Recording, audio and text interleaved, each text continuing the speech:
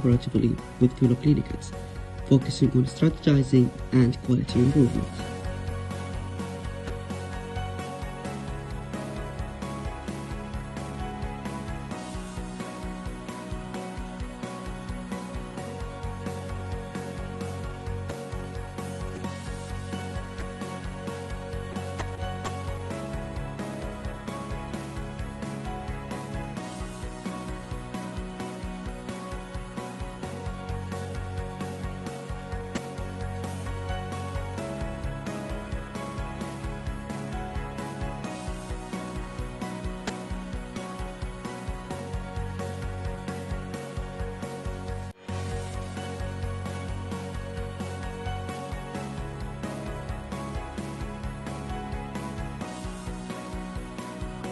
I hope now we have a clear idea about nurse informatics working scope.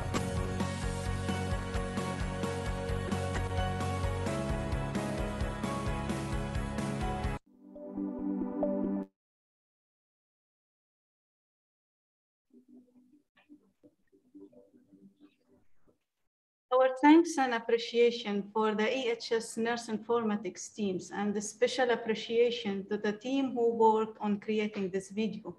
Thanks to Amjad, Mi'ad, Khulud, Dua, and Rishma, along with all other nurses who helped us in developing this video. You are our future and we are really proud of you. Now allow me to welcome Professor Silva, Dean of Nursing College in Gulf Medical University, who will be monitoring the first session for today's webinar.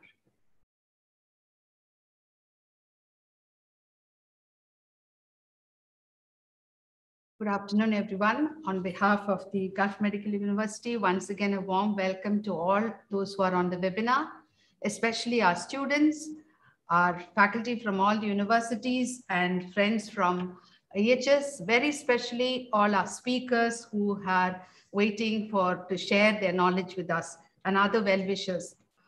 It's actually an honor for Gulf Medical University to co-host this webinar along with Emirate Health Services, especially on a very vital topic like this in today's scenario for taking care of patients.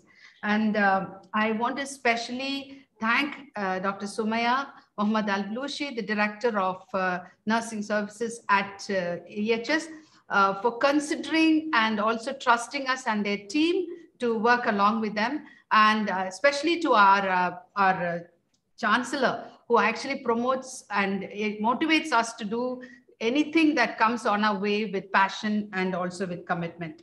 So I sincerely appreciate all our speakers, international speakers who are waiting, some of them even an early hour because to accommodate our timing. I apologize for the few delays that we've had, but we're going on into the webinar. Today, I'm really privileged to moderate the first session for us. We have two speakers. In between, we have another event where we'll be having a case scenario being shared from the Emirate Services. So students, you are welcome to write your questions on the chat box after their sessions, and then you will be answered at the end of these two sessions. So permit me to introduce the first speaker this afternoon. Our first speaker is Dr. Theophanis Fortis, who is going to share on recent trends and ethical issues in digital nursing. May I introduce the speaker, and I invite him after that to take over the session. Dr. Fortis is a principal lecturer at School of Health Sciences and an associate director, Outreach Research Center for Secure, Intelligent and Usable System in the University of Brighton in UK. He is actually a frequent visitor to Hong Kong and Saudi Arabia as a visiting lecturer and consultant, and respectively has a strong network of collaborators nationally and internationally, both within his research field and the disciplines of computing and engineering. He is the academic lead of the Brighton and Hove Digital Health Living Lab, UK, where citizens, health professionals, and industry are working side by side on health innovation through co-creation. So in 2018, for his commendable work, he was named as one of the top 50 healthcare IT leaders in Europe by the Health Information and Management Systems Society, HIMS Europe, the largest IT membership organization in the world. And his research interest lies in the intersection of healthcare and digital technologies, and his focus is on field of co-producing, evaluating digital health technologies through digital health living labs and accelerating innovation. He is an active member of international bodies and committees, and he has an extensive experience of acting as evaluator for national and international funding bodies. He also acts as an external evaluator for higher education quality assurance organization. So you can see that we've got the apt person this afternoon to speak to us on digital health, my students as well as faculty. So let's hear him. I am sure we're going to draw a lot of insight from this session. Dr. Fortis, please. Professor Selva, thank you very much. And I would like also to thank Dr. Sumaya and Professor Hamdi for this very honoring invitation to be with you today from UK, which surprisingly it's a sunny day today here in UK. Usually it's cloudy and rainy. So with no further ado, let me share my presentation.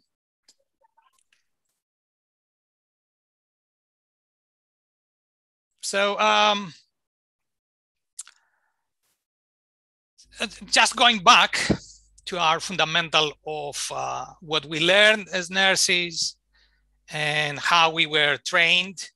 We were all had in mind that the human touch is fundamental for nursing practice. This interaction between humans, it's very, very important element.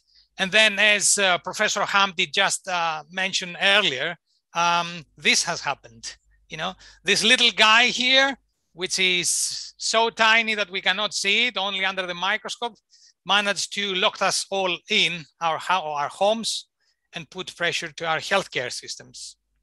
And this human touch that we've seen in the previous image became something like that. And one of the biggest debates that we have now in UK, and I guess globally, is how the future of nursing or healthcare profession will look like.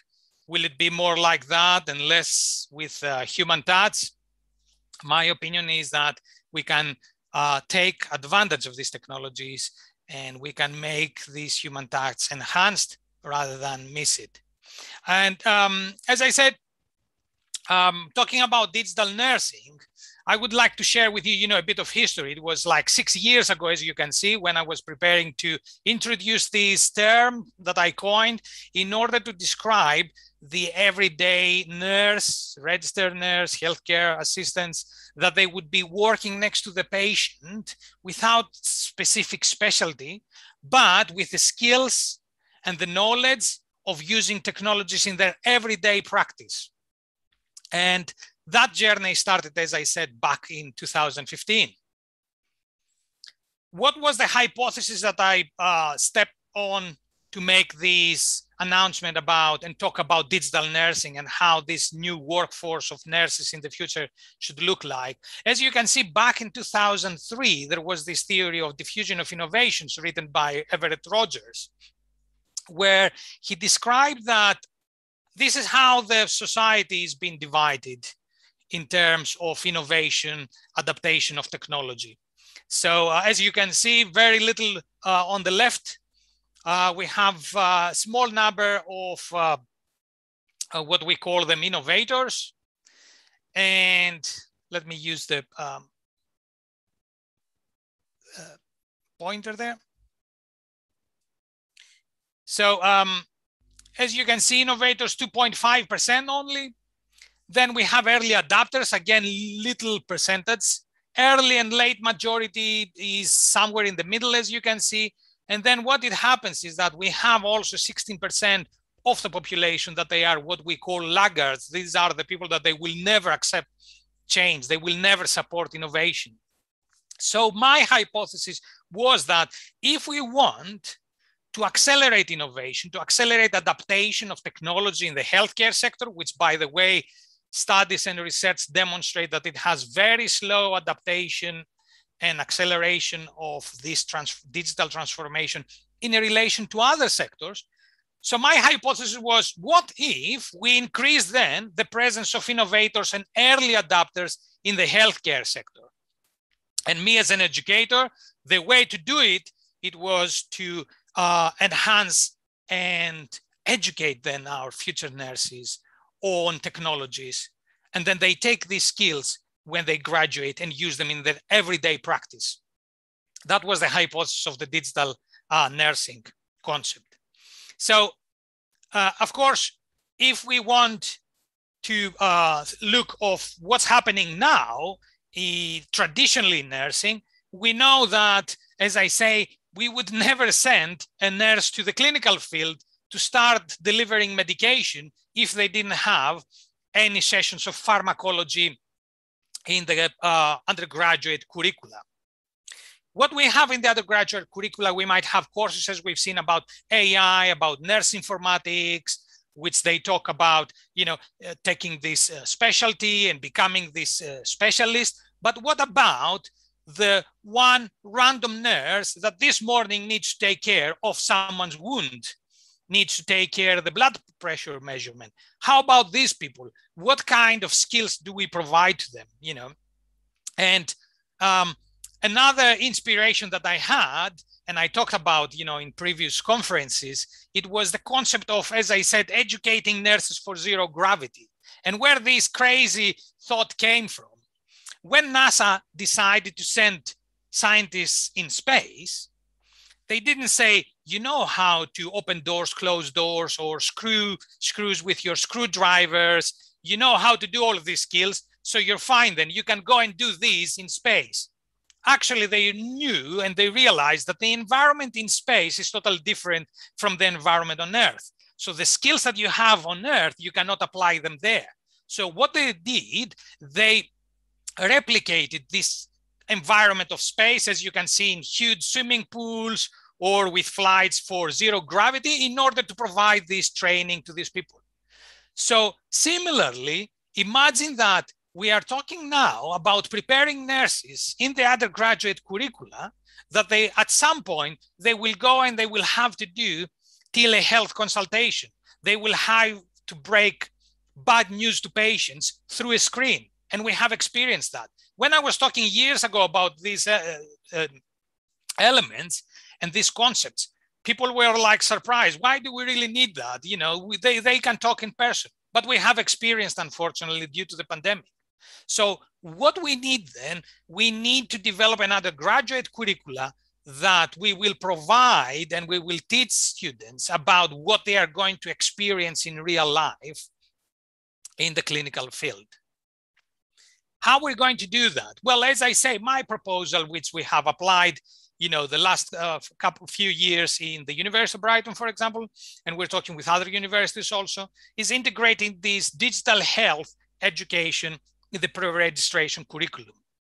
And I'm not referring to the very important element only of nursing informatics, big data, AI, but I'm referring about using new technologies to teach them, but also have three very new elements in the undergraduate curricula. Teach our students about design thinking, about the concept and the mentality that when I want to take care of my patient, I always need to have in my mind the mentality of the process that I use or the equipment I use. They are very well prepared to personalize, to target and aim the specific needs of this specific patient. The other element of the undergraduate education curricula that they would be in blending digital nursing, it would have to do with innovation. Teaching about what innovation is, how we can innovate, give them the ability to do projects about innovation, not only essays and dissertations, and how we can achieve that. The proposal is that we can achieve it by utilizing what we have developed and what I'm directing now at the university, what we call them living labs. The living labs, as you can see some photographs of the workshops that we deliver, are open innovation ecosystems, are real environments. You see, it's a block of apartments. What do we do there? We run workshops with the citizens there about technologies, about digital health, about self-monitoring, about communicating electronically with their GP, general practice, and doctors, with community nurses. And then we utilize these spaces for nurses to spend time in these spaces. What is the difference? The difference is that when we send our undergraduate students to the hospital to do their practice, they have to apply the skills that they learn.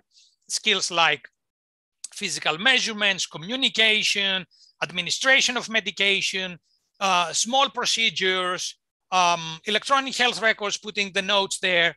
But in the living labs, what we ask our students to do is just spend time with the citizens there, not focusing on disease, but rather focusing on the skills of innovation, which among others is about observing, note-taking, discussing, and coming up with ideas. And then we ask our students to come back and provide us with one business proposal or one research proposal about one challenge that they found that these citizens that they spend 10 days with them, they can resolve. So we're talking about a totally disrupted way of applying what we call clinical placements for the students. So, and as we said, and Professor Selva mentioned, the other part of the talk would be about the recent trends. We heard about some of the technologies from Professor Hamdi, and we already had applied electronic health records. We already had applied electronic monitoring in the hospitals. So I've wanted to share with you some recent trends that they became so apparent due to the pandemic, and it has picked up. So a glimpse of what big data would look like, which is a word, for example, that we hear very often now. It is that it would probably look like that you can see here. So, and maybe this one. And if you wonder what are these are personal data of me from my devices that I have recording my everyday life. You can see here activities, heart rates, and here you can see quality of sleep, hours of sleep. So all this data, and these are big data. We're not talking about snapshots anymore of patient's condition. I'm taking the blood pressure every half an hour. So how about the blood pressure within the half an hour? So imagine that we have this continuous monitoring. So we're not talking about snapshots, we're talking about continuous monitoring of patients. The data that we will receive, they will be so many that one of the challenges then that comes up is who is going to manage this data? What are we going to do with this data? Yeah, this is just a glimpse of what are the current trends that we might experience with our patients. And imagine that the patients will come with this data, they will show you as a registered nurse, as a professional, as a scientist, and they will ask you, how am I doing, nurse? Am I all right? Do I need to do something? How is my condition?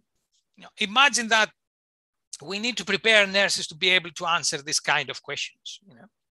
Another thing that we have experienced so much during the pandemic, it is something that we used to have it, you know, in some areas, especially in areas where there are remote villages or neighborhoods that we need to reach them. And we had it here in UK, definitely, you know, telehealth. But what we have experienced was that at some point, one day, someone said, everything goes online. And then we realized the lack of bandwidth of the Wi-Fi. We realized that the systems weren't updated because we didn't used to use them. And then we realized that once we are going to change this practice, we need to have new skills. And here I have just a cartoon to demonstrate what are the different skills that we need to give to our undergraduate nurses and prepare them to graduate, about communication through this new digital era. You know, we're not talking about how the system works, where the data are being stored, but we're talking about skills of everyday practice. You know, so here we can see the cartoon that there was this confusion about which screen I'm using for my Zoom session, like we have here, or which one I'm using for my job. And we have heard and read so many funny stories about what happened in the meetings. And as I said earlier, how do we prepare an everyday nurse, she's practicing in a ward, that they have to break bad news to a citizen that lives 100 miles away? Oh, we got your results from your CT scan that it was a repeat CT scan after your chemotherapy. And I need now to break this news to this patient. How do we close these sessions? Do we wave? Do we smile? I mean, we haven't thought these things because we haven't done it. We haven't researched in these things. And this is where there are more opportunities for collaborative research between the professionals. Something that probably you have heard it or seen it before, we're talking about robotic partners. Here is a project from the university where we use the Paro seal, which is a robotic baby seal, which is a partner for patients with dementia. And why I'm mentioning that? Because when we colleagues at the university introduced that, it is, you know, a wide project in many countries around the planet. When we introduced that, people were thinking like, why do we need to take the human touch away from the patients of dementia? They need the contact. And then we realized with the pandemic and the lockdown, these patients left alone. And then imagine that we will have situations in the future more and more where we will need to use these new trends of care, which is in this case robotics, in order to provide this support to our patients. Very, very important. And of course, all the challenges that are coming with it. If it works, who is gonna fix it if it doesn't work? What is the problem with the infection control? We need more research. So I'm giving you more thoughts and opportunities to think about where the future is going based on the current trends in digital nursing. Not to mention, of course, artificial intelligence, where mainly we talk about systems, frameworks, platforms, algorithms that they will help us to take decisions. There is a big debate about the ethics around it, and I will refer to ethics later on. And the issue here is that at some point, we realized that in order to have the test of the blood sample, we put this blood sample on a machine, and the machine tells us how many white and red blood cells there are in this sample, and we trust it. Similarly, we haven't reached at this level because we need to validate the results. But artificial intelligence is a huge trend. We're already using it in hospitals without even realizing it. When we take, for example, physical measurements, we put these on our tablet. The tablet gets the results, make the calculations, it gives you a score, and also the system decides if this course needs to be escalated to the appropriate team. Very simplistic approach to AI, but it's already here and it's happening. But again, I'm talking to you about current trends that they bring also many ethical challenges and questions and issues that we will discuss in a second. So as I said, there are initiatives happening around the planet that they relate to education. I already mentioned what's happening in our university. I'm using examples from UK of campaigns, Every Nurse and E-Nurse from the Royal College of Nursing, the NHSX, which is the commissioning body for digital health and digital NHS in UK, which they're looking about the competencies that people need to have in the future for nurse informatics. And I'm sure our prestigious colleagues, they will talk about later. We have the technology informatics guiding education reform from HIMSS. And so there are organizations out there that they look at these initiatives. I talked to you about the digital nursing and how we can develop it. What we need to have in mind is that at the moment, we are looking mainly on practices that they have to do with leadership levels, with management levels. And as I keep saying with my digital nursing theory is that we might need, and we definitely need, the generals and the officers when we go to a battle, but we need to have trained soldiers also. So we need to have the excellent specialists in nursing informatics where they will guide the workforce, but at the same time, we need the digital nursing, which is everyday nurses working in the front line where they need to have the skills to fight this battle to enhance the care utilizing digital health. So as I said, just being aware of the time also. As I said, we have ethical issues for bad and for good. Ethical issues are coming with the presentation of any new technologies, of any changes. And any change in every sector brings new challenges, especially in healthcare, where we have to do with human beings. The ethical issues are very, very important. The challenge with the ethical issues in healthcare is that the developments of digital health technologies is so fast, it's so rapid, it changes every day. So we're trying to catch up with ethical issues that we have introduced with the initial devices, smartphones, mobile health, e-health, wearable devices now. We're talking now about artificial intelligence, about systems that they will take decisions or support our decisions. And the development runs so fast that we are trying to follow, you know. And as an example, in a recent paper from last year, you can see here evolution of ethical issues. So I'm not going to go and read all of them, but as you can observe there, what's happening from 2017 to 2020, you can see the wording in the ethical aspects on the right side of the slide. You can see in the wording that we started about equality, service availability, then we went to networking, doctor-patient relationship. In 2020, paper started talking about predictive diagnostic uncertainty. That wasn't exist in 2017, but it has been only 3 years. And the whole terminology about ethical issues in healthcare is rapidly changing. That is a challenge by itself, you know, which means that we need to be ahead of these changes. We need to prepare our nurses to be ahead of these, or be aware and alert to follow up what's happening. And then the main terminology about ethical issues, which cover all these: privacy, autonomy, accountability.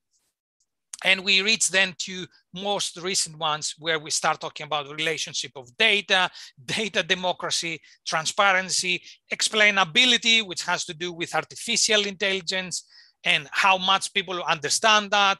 So these are how the ethical issues in digital health evolved the last few years. If I go further back in the literature, and I would show you if I had the time, because I can talk about digital nursing for hours, but I'm sure you wouldn't like that. So we could see much more difference in this terminology. We could easily observe how these things have changed. So talking about the specific, very directly related ethical issues with our nursing practice, these are, I would say, the top 5, because in the literature you can find them broken down in smaller categories.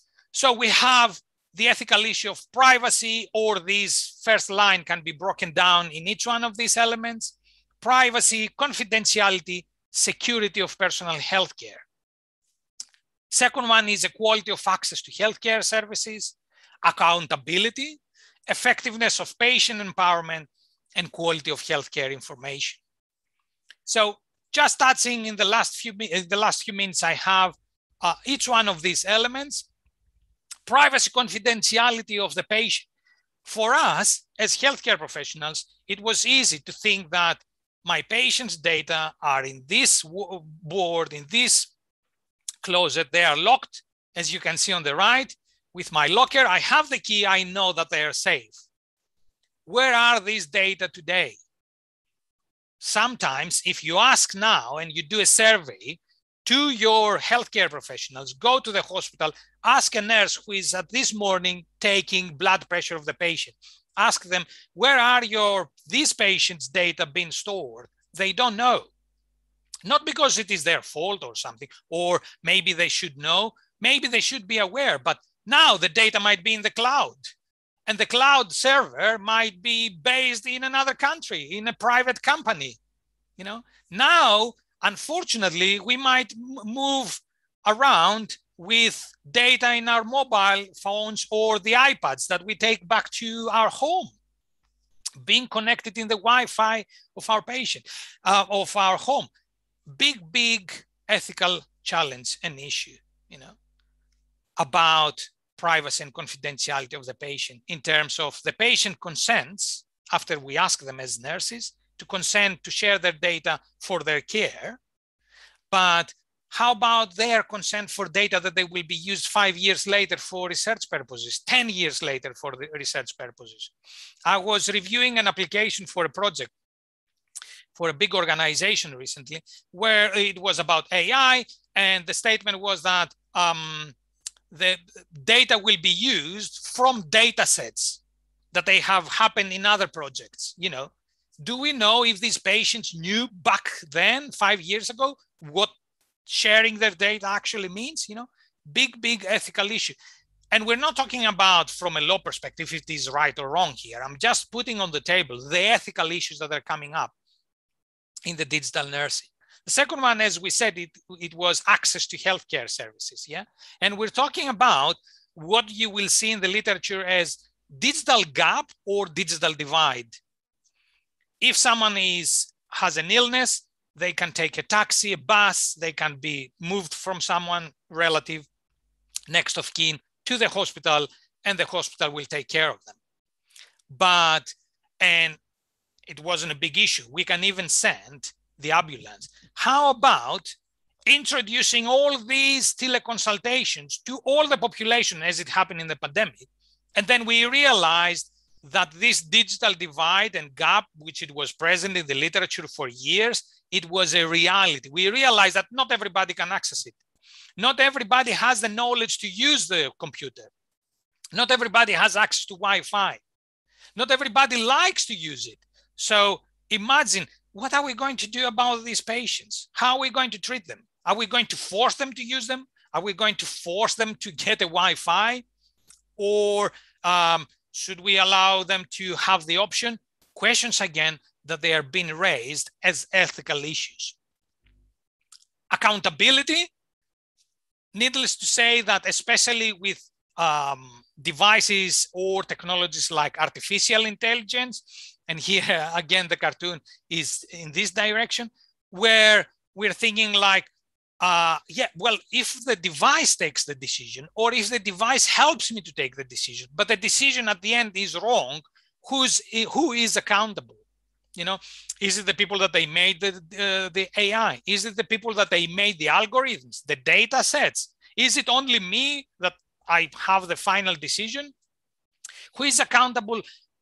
I'm opening brackets here. Who is accountable when we have a driverless car hitting a pedestrian? You know, imagine this debate being in healthcare. Yeah. So huge ethical issue. Empowerment of the patient. We talk about it every day. We see it in the literature. It is actually one of the big subjects of one of the European projects that I have the pleasure to leading, one of the work packages, the Empower Care project, which it has to do about exactly exploring what are the ethical challenges when we talk about empowerment of patients. And why should we think about it, or why should we worry about empowerment? Is a good thing? Of course it is. But have we thought, if we empower the patient, do we put big burden on them? Do we increase their anxiety? Do we put some accountability to them that they should know about data? Imagine the photograph I showed you about the mobile application where people have all this data.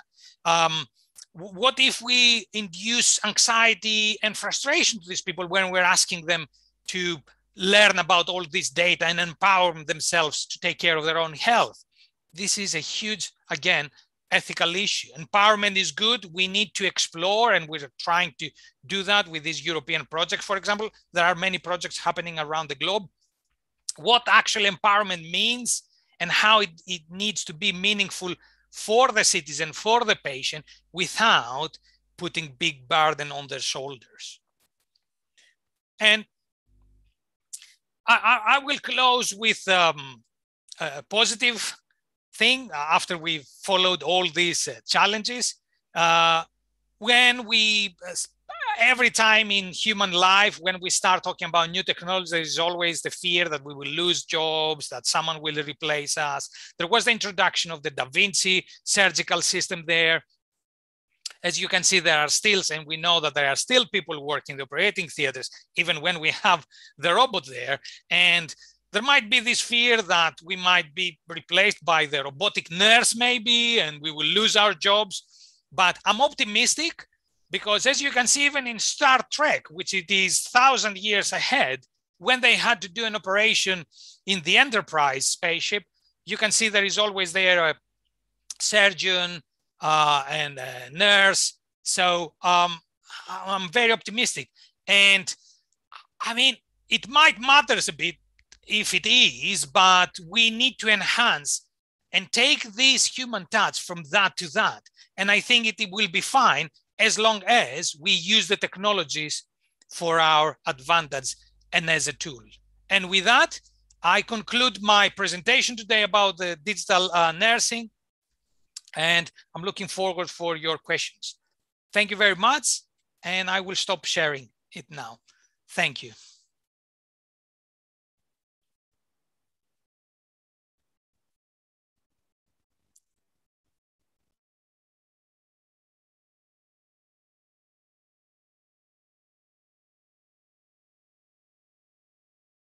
Excellent session, and for the way you passionately took us through this session. And I'm sure everyone would appreciate that, you know, if you had more time, you will share much more with us. So I just want to say this is one among the many. Thank you so much. I just want to also ask our students and our faculty and all those who are part of the session, if you have questions, please post them on the question answer section and not in the chat box, so that we can ask the speakers to answer, so everybody can see it, so that we can save a little bit of time from the question answer session, because we are running a bit late. Now, we are actually going to have a session that is going to be done by our Emirate Health Services Informatics team. It's going to be a use case nursing project shared with us by this team. They have been carrying out an informatics project which has commenced in 2018, and it's been continued into a higher level now among patients on fall prevention and safety program. And this is going to be presented by Ms. Khulud Khalid Kamis. I tried to learn to pronounce her name properly this afternoon, who's a registered nurse who works at the Nurse Informatics at Emirate Health Services in Kuwaiti Hospital in Sharjah.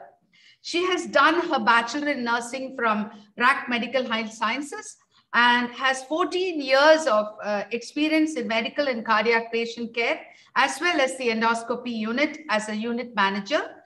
She's been acknowledged and awarded the prestigious Health Award for being the distinguished nurse. So we're really proud to have her this afternoon to share the project with us.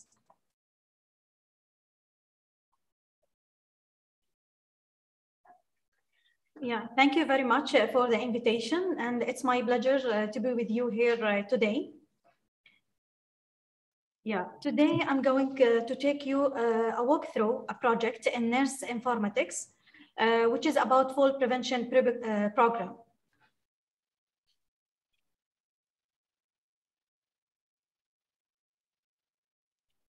So in this presentation today, I'm going to outline and highlight the role of the Nurse Informatics team in the fall prevention and safety program project implementation. Fall occurs in approximately 3% of hospitalized patients. Over 20% of falls results to injuries. Most of the falls are preventable.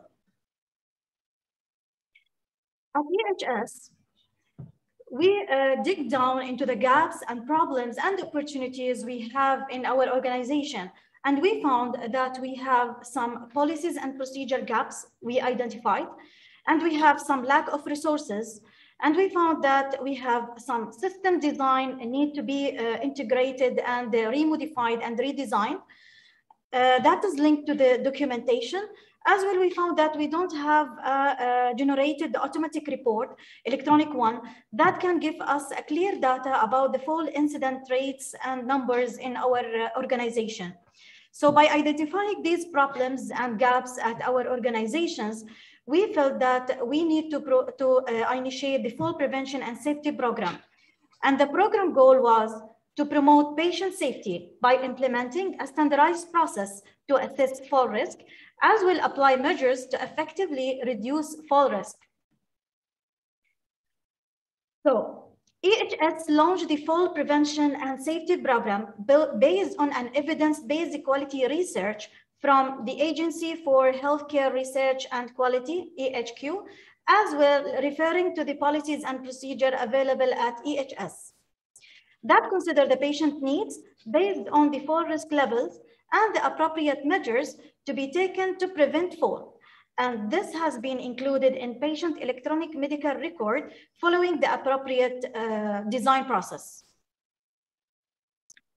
So EHS launched the Fall Prevention and Safety Program based on evidence-based quality, as I mentioned before, and the nurse informatics were involved in the brainstorming session to introduce the change in the workflow, documentation, policy review, design proposal, validation of the new documentation and the new design, and using a test domain, as well, and this all in order to have the final design approval implementation of the fall prevention programs. For the fall prevention program, we have 3 steps in this program. I will just take you very fast to talk about this program. So to start with the screening and identifying the patients who are at high risk, then based on the risk level, we will be taking, the nurse should take an action. Then the action will lead us to reduce the risk of patient fall, following a fall prevention protocols. So the first step that we design it on the system that we need to screen and identify the patients who are at risk. So a form, which is the most for risk form, it has been implemented and applied in the system in which the nurse, she will start selecting or doing the patient assessment on admission. And then she will repeat this admission as per the patient level of score and in a specific situation, which is identified as well in the policy. So these levels were, it's the low risk fall, which is from 0 to 24, and the moderate risk fall if the score is between 25 to 44, and the high risk for fall if the fall risk is more than or equal to 45. So the action that should be taken, it's been identified as well in our fall prevention protocol for the low risk, moderate, and high. So for example, if the nurse is selected the most for risk score as per the assessment tool, this will automatically pop up or will open a window, automatic window that will indicate for the nurse to select from the intervention that is open for her. So this will allow the nurses to mandatorily select the intervention that is applied or the protocol, the fall prevention protocol that is applicable to her patient based on the fall prevention level. So the nurses will not forget any of these elements because it's all listed for her. So all it will be implemented, which is applicable for the patient at the same time. So the take action for moderate risk, it will be the same as per the prevention protocol. So the same, when the nurse is doing the fall risk assessment, this will pop up a window for the prevention protocol for the moderate risk, as well for the high risk, it's the same.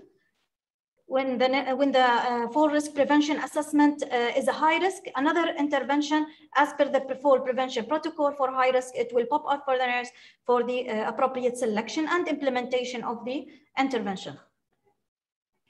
Reduce risk. In order to reduce the risk, the nurses, they need to do the full risk reassessment at a specific situation. As we say, the nurse will do the full risk assessment on admission, and this needs to be repeated following a patient fall every shift. When there is a change in the patient clinical condition, for example, after administering sedative medication, or for example, after a specific procedure in OT, or upon a patient transfer. So to reduce the risk, the nurse need to reassess the patient, and this form was not available in the system. So we implemented or we designed the same form of the most for risk assessment to be an interactive view. So the nurse can do reassessment after admission for the nurse whenever applicable as per the identified situations. So if the score is low, again, this will pop up a window with the standard fall prevention protocol for the low risk. If it's moderate, as well the moderate risk score fall prevention protocol will pop up for the nurse to select. The same as will be for the high risk. But what if the patient fall? We found that in the system, we don't have this in a designed form. So there was no form to indicate for the nurse or for the multidisciplinary team that this patient already had a fall at a specific day or a specific time in the hospital. And what is the result or the outcome of this fall? What is the action of the nurse? Did the patient have injury or did not have an injury? So based on this identified gaps, we modify the policy, and as will be proposed and introduced a new form designed in the system, which is the post-fall evaluation form, in which the nurse, if there is any patient fall, post the fall, she will be doing the post-fall evaluation assessment. Yes. And for the purpose was for this fall prevention assessment is to capture the incident of fall that is being happened in the organization. So from this assessment, this will be captured in a report, electronic report, that will assist the team to capture the cases and based on this to develop an action plan. So the nurse informatics were requested and proposed the requirement and specification for an electronic report generated to capture all the incident in nursing department that assisted nursing leaders to detect all fall incident and provide the immediate action plan to prevent patient fall in future. So the nurse informatics were involved in the process of ensuring that data is correct, reliable, complete, and relevant for the given requirements. So that's all about the fall prevention protocol. Thank you very much.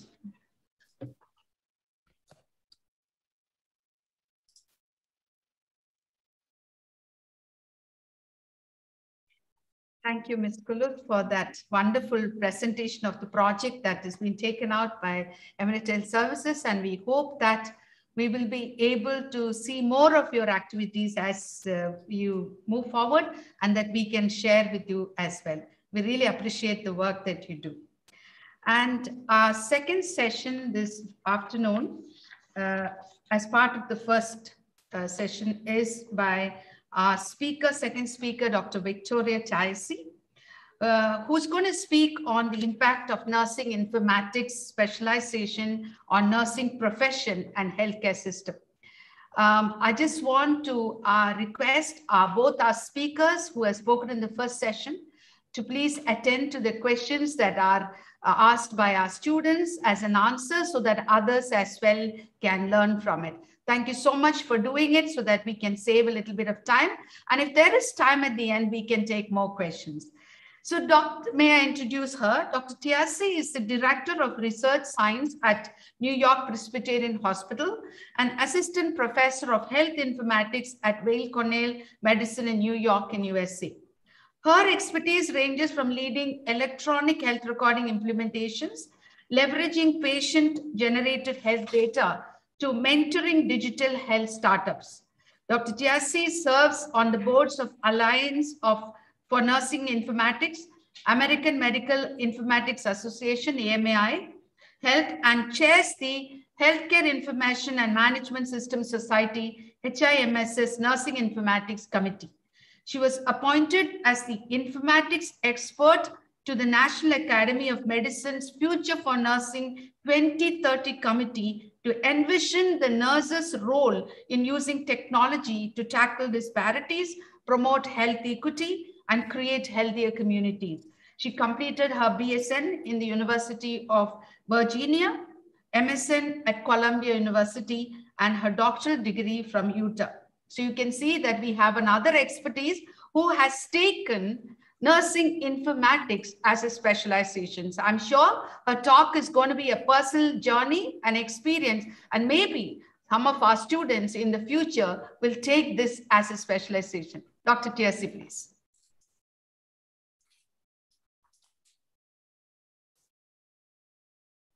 All right. Wonderful. Thank you, Dr. Selva, for that warm welcome. Whoops, I'm getting a sharing pause. Let me see. Are we all set there? Hopefully we are good. All right. Oops.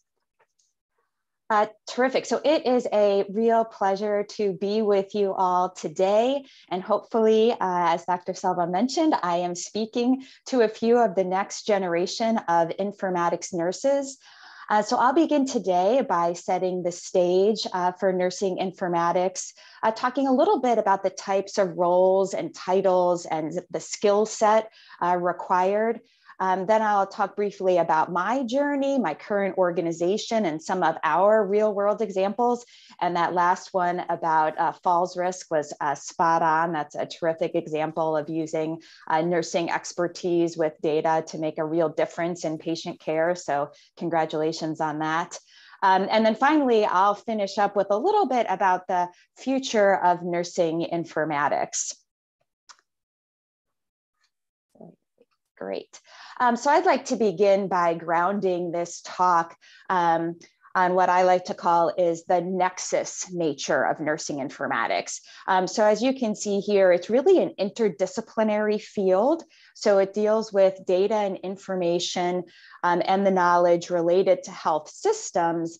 However, it really draws on the scientific theories and methodologies from a variety of domains. So from the computer sciences, psychological, social, and behavioral sciences. So it's where these basic informational sciences and an application domain meet. So that application meaning the technology. So in sum, nursing informatics is really using the science of data to improve human health. And in essence, allows us to deliver better care and also promote public health.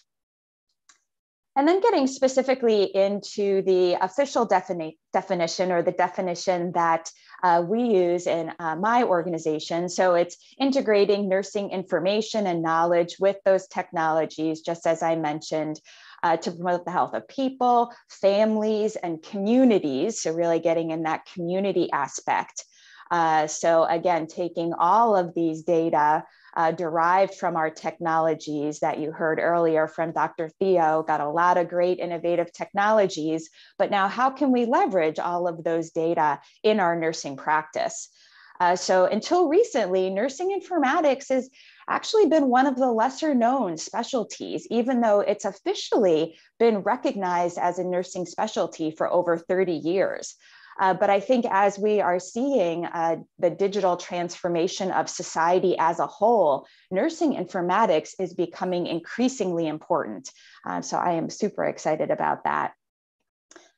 So moreover, nursing informatics is really a systematic approach to the acquisition of data and information in healthcare. So the tools are, or as I say, should be secondary. And the emphasis is more on the information management. So how do we use data and create meaning?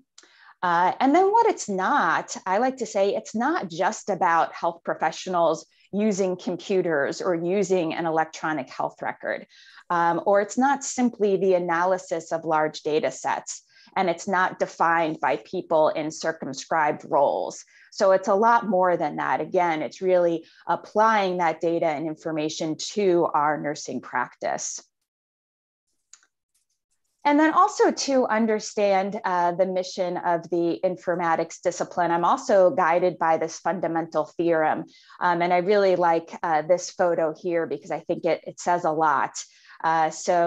Essentially, this theorem stipulates that a person working in partnership with an information resource is better than that same person unassisted, right? So we can see the brain plus the computer greater than just the brain alone.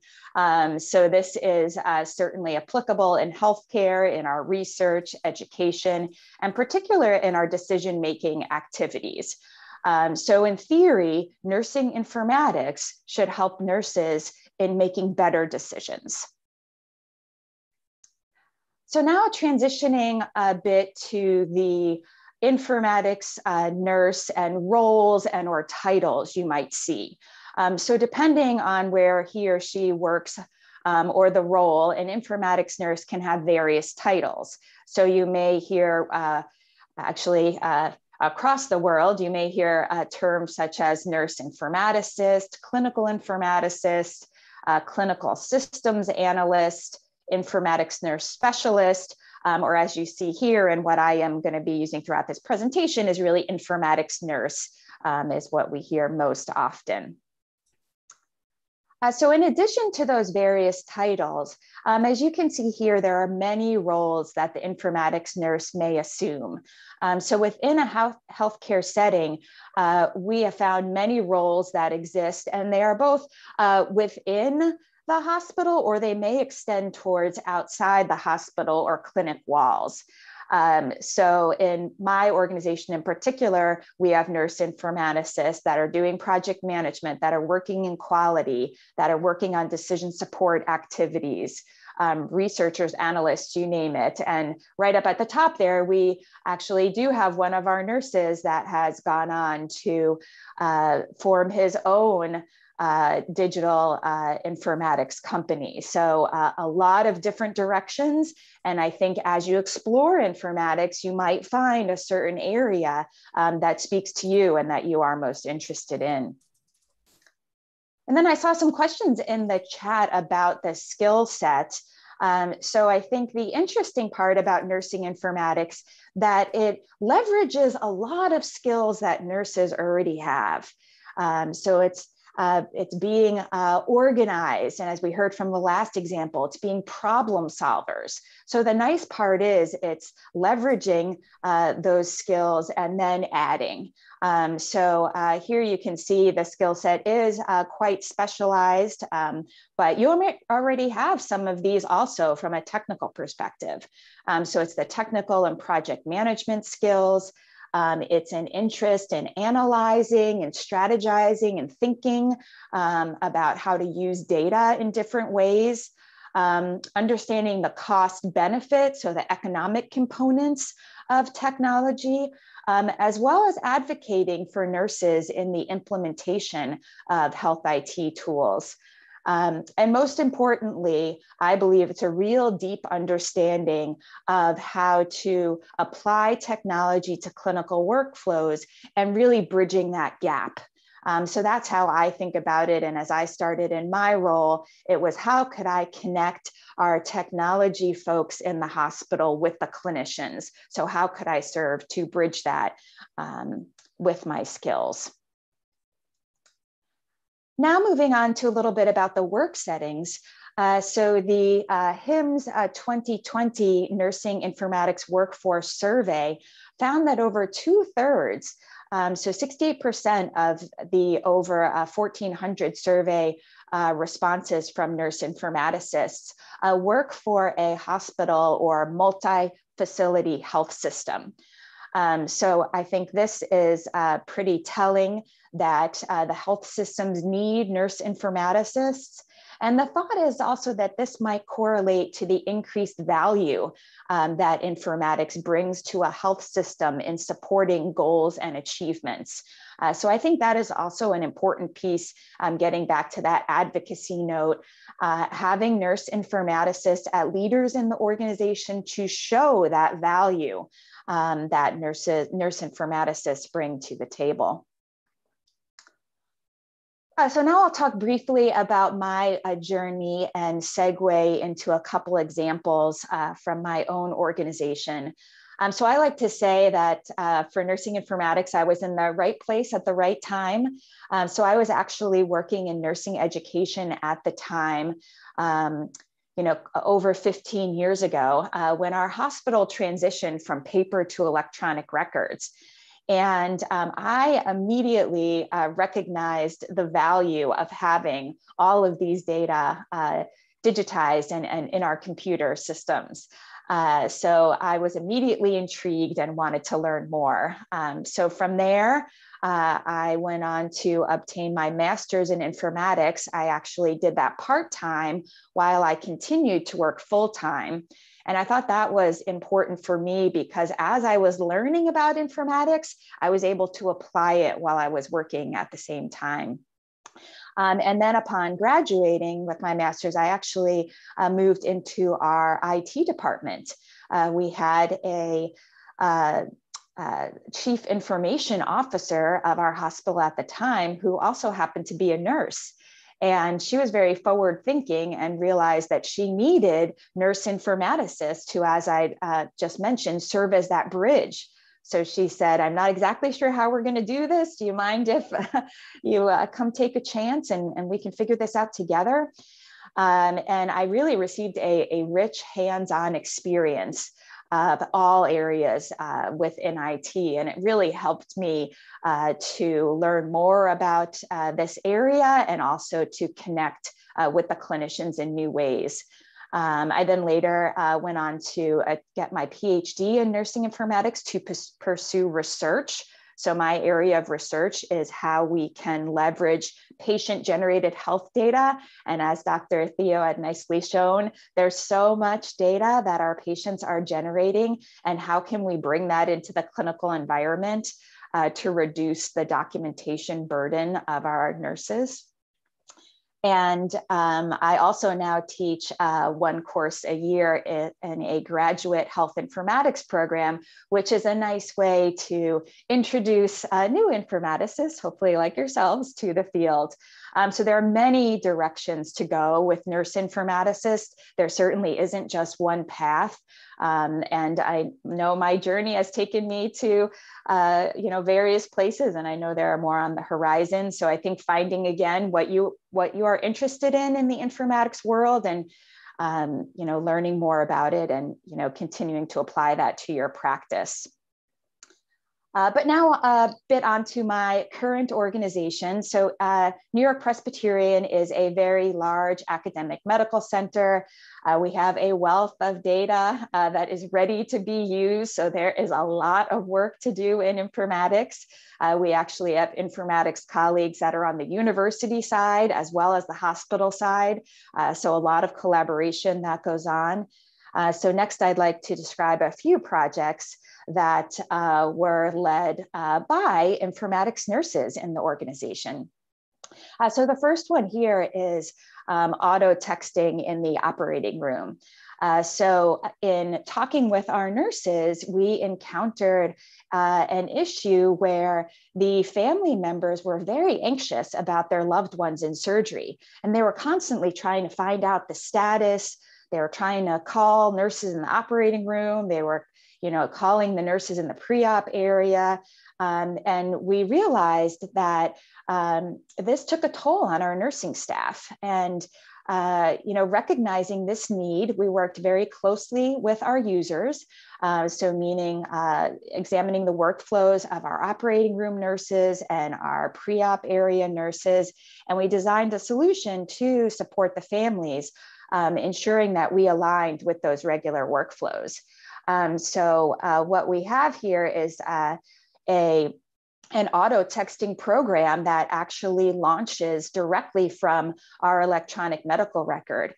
So as the nurse is documenting the patient going into the next stage of their operating room journey, those texts automatically flow to the family members, providing they give us a cell phone number when they arrive to the hospital. So this really has again, supported our nurses and aligns with their workflows.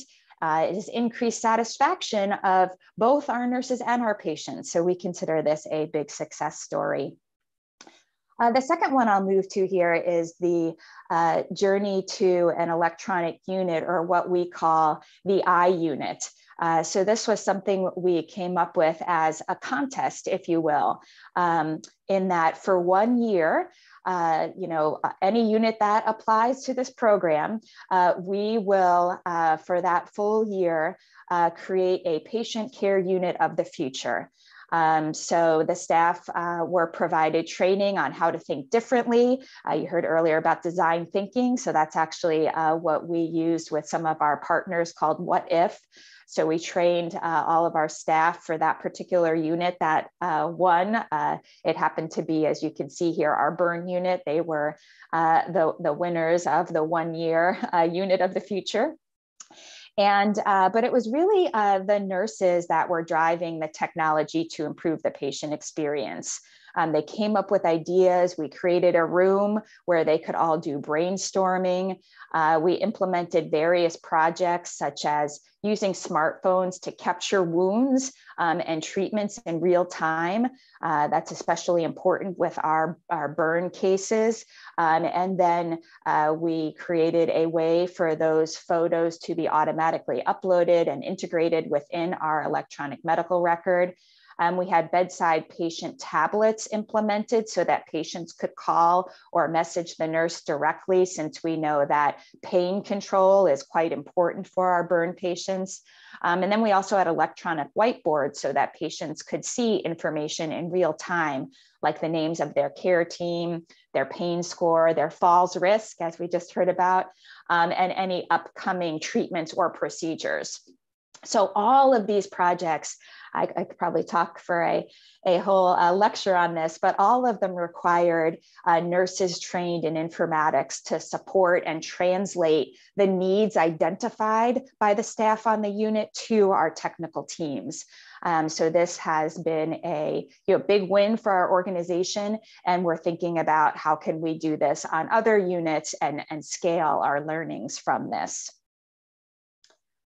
And then the last example I'll cover here is something called Noom Health. So through a citywide program, I mentored new mobile health startup companies, and our hospital specifically was connected with this company, Noom Health, and their National Diabetes Prevention Program. That was delivered through a mobile app, along with a digital health coach. So that's definitely a novel idea for us. So by working with one of our clinics, and there we go, and the registered dietitians and the diabetic nurse educator, so a real collaborative effort. Again, I think nurses are so skilled at collaboration and pulling the right people together. So we were able to study the usability of this app by the patients. We evaluated whether they would use it over time. And we also looked to see if we would achieve positive patient outcomes. So we had tremendous success. In fact, we had more success using this than some of the in-person programs for preventing diabetes. So we are now exploring other ways to Whoops, let's see what happened there. We are now exploring other ways to engage patients in their care so they don't always have to travel to the clinic for a visit. So now let's look to the future, since I'm someone that is quite interested in where we need to go and the work we need to get there. So pardon me for one moment.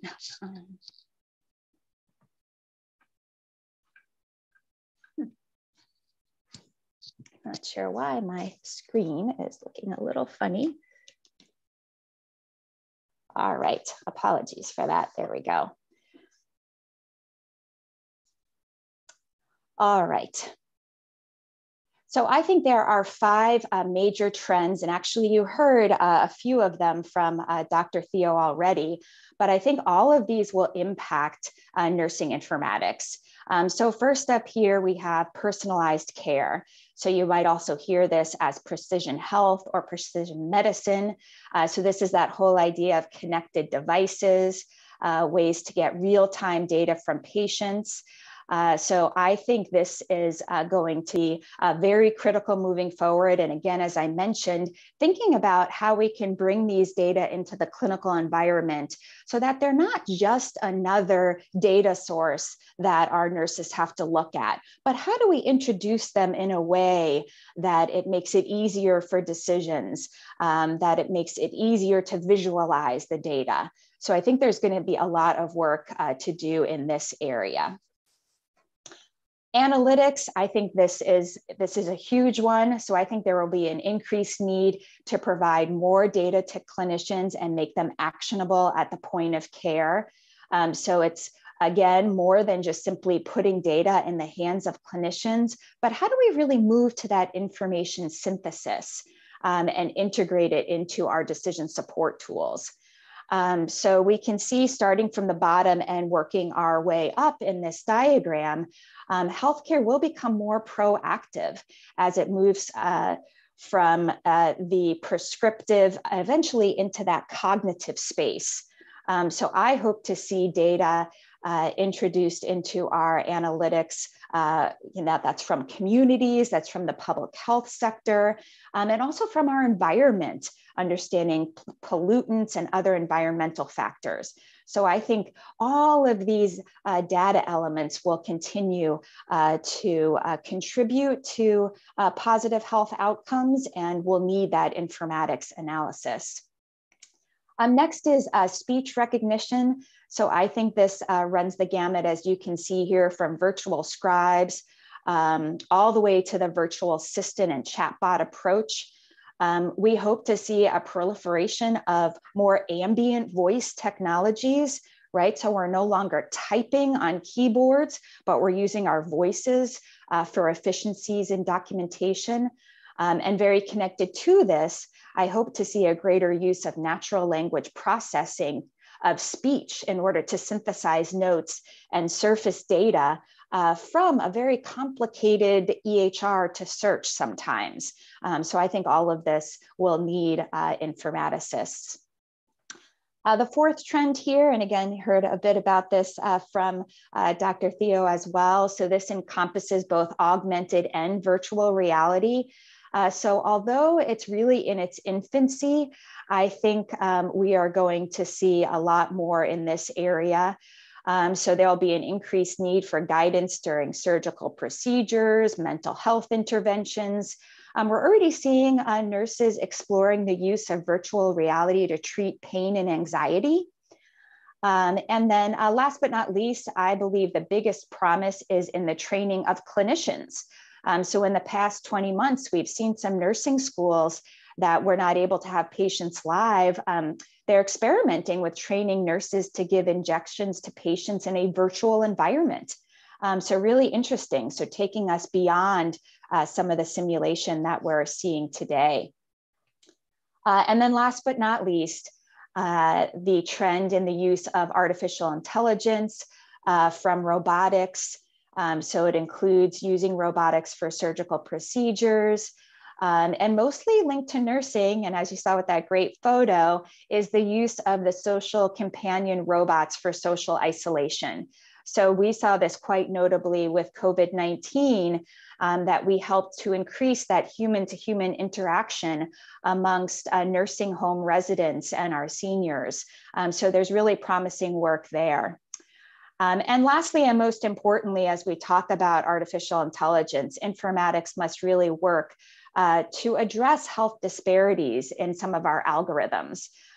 So the widespread use of some of our AI algorithms to choose who gets what has certainly raised valid and difficult questions about how our machines make decisions and whether the decisions are in the best interest of patient care. So again, I think nurse informaticists understand this best, and we're going to need more working in that space. As mentioned on the onset, in May, the US National Academy of Medicine released its report on the future of nursing in the next decade. So in this report, there are numerous recommendations related to nursing informatics.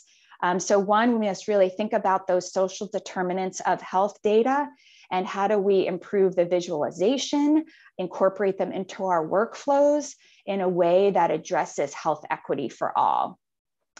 We know we must be intentional about employing more nurses with informatics expertise. So this is an effort that the United States is taking on over the next decade. We need more informatics nurses. So thinking about how we introduce that early on in the educational settings. We also believe that nurses must be given the ability and resources to innovate and use technology, especially when it comes to telehealth. And again, we've seen that so glaring in the last 20 months. So in summary, I believe the future is very bright. I think nurse informaticists, again, serve as that very needed bridge between technology and patient care. And I think as more healthcare organizations are recognizing the potential of informatics to improve the quality of patient care, these number of informatics nurse positions are going to continue to increase. So I believe that informatics is the key ingredient to the disruption of health and healthcare, and I hope you will agree. So thank you very much for having me, and I will certainly look out for any questions in the chat. Thank you. Thank you, Dr. Tiasi, for that enlightening each one of us on the importance of nursing informatics and as a career, how we can take this forward, very especially your personal experience, as well as motivating the young students who are there to follow your line. And of course, as you rightly said, not only USA, everybody is going to need more nurses who are going to take this specialization nursing informatics. We really appreciate for you being up early this morning to share your thoughts and your passion with all of us. Before we proceed on to the session 2, I just would like to ask both of you, Dr. Fortis as well as Dr. Tiasi, just to take 2 minutes with any pertinent question that any of the students have asked in the question answer session that you think is so vital that can be shared with everyone. And I'm sure you're going to answer them on the question answer session, but just maybe a question from Dr. Fortis as well as a question from Dr. Tiasi. If you think anything that you thought was that's something that you would like to express. Dr. Fortis, please. Thank you very much. And thank you, Dr. Tiaz, for your great session. Yeah, I've received a question which it was very exciting and interesting, and which demonstrates that students are really engaging with these matters. And the question had to do, and correct me, Fahmi, if I'm wrong, the question had to do with the options that we give. As I said, one of the ethical issues is that we provide these services, Wi-Fi, remote consultations. And the question was, how can it be an ethical issue since we still have the option to go to the hospital? Okay. And I answered that indeed it was an excellent question. And I put an answer as a thought for thinking that isn't it an ethical issue when we give options to our population that not everybody has the ability to take on? And that presents an ethical issue by itself. It's like we're giving medications that are amazing, but not everybody can access it, you know? So the moment that we give the option, but not everybody can get the option, that is an ethical issue by itself. Okay? I hope that clarifies. Thank you. And from your slide, you actually said, we're trying to find every new day, we are going to find ethical issues using this. So it's an excellent question and an excellent answer for all of us to think. Dr. Tiasi, do you have anything that has been asked which you would like to answer, please? I don't know if you had time, you were presenting, but yes. Yeah, absolutely. Yes, thank you. I just took a quick look. Yeah, I think there are a couple that I might like to address. So I think there's one about, are there any subspecializations within nursing informatics? I would say yes, absolutely. So I think, again, it's understanding, what sort of part of informatics speaks to you. So for instance, there are nurses that specialize in clinical decision support in particular. So they're very focused on, again, very similar to what we saw with the falls risk example. How can we make sure that we provide data to nurses so that they are making the right decisions? There are nurses that specialize in mobile health products. and the consumer informatics side. So there is a discipline within informatics called consumer health informatics. So we have nurses that are very passionate about that. And I think, again, nurses as the consummate patient advocate, I think, and the most trusted healthcare provider, I think nurses are well suited to work in that consumer health informatics space. So to understand how we can present data to patients and families in a way that they understand. And then very connected to this, talking about job prospects and how to get started. I think it's really looking for those areas that you are interested, like if quality and outcomes is something that interests you, look for roles in that quality space. You might see something that's called an analyst, and start some of your informatics work there. Or like I said, if you're interested in the patient side, maybe look at some patient experience roles, things along those lines. So I think there's no, one perfect path. It's really about finding what interests you and bringing your informatics training and expertise to that role. Thank you. Thank you.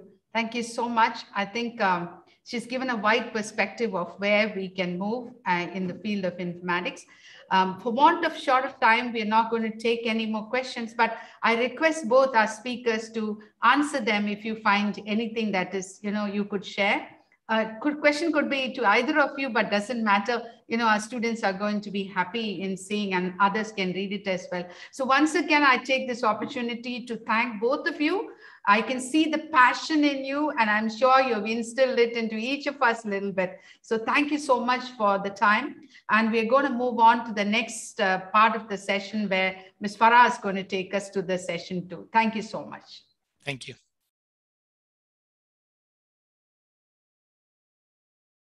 Thank you, Prof. Silva, and thank you for our respected speakers for their very fruitful sessions and enlightening experience. Now we are moving to our next session, starting by a user experience in the nursing informatics fields. And that will be shared by Dr. Natasha Ramantel. She is a digital health strategist, community outcomes at HIMSS organization, a registered nurse with an experience from the front lines to executive leadership.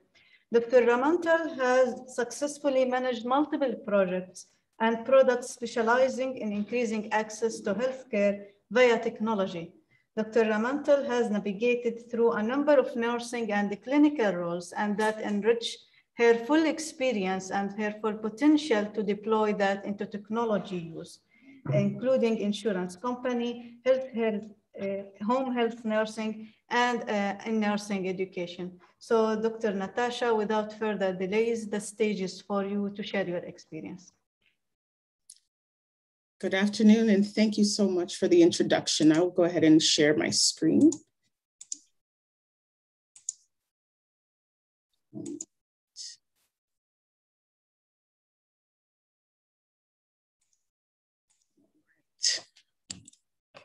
Thank you. I'd like to extend a thank you to the Emirates Health Services, as well as the Gulf Medical University College of Nursing, and the organizers of this event, and my HIMSS EMEA colleagues, as well as the professors and nursing students and my esteemed speakers and panelists.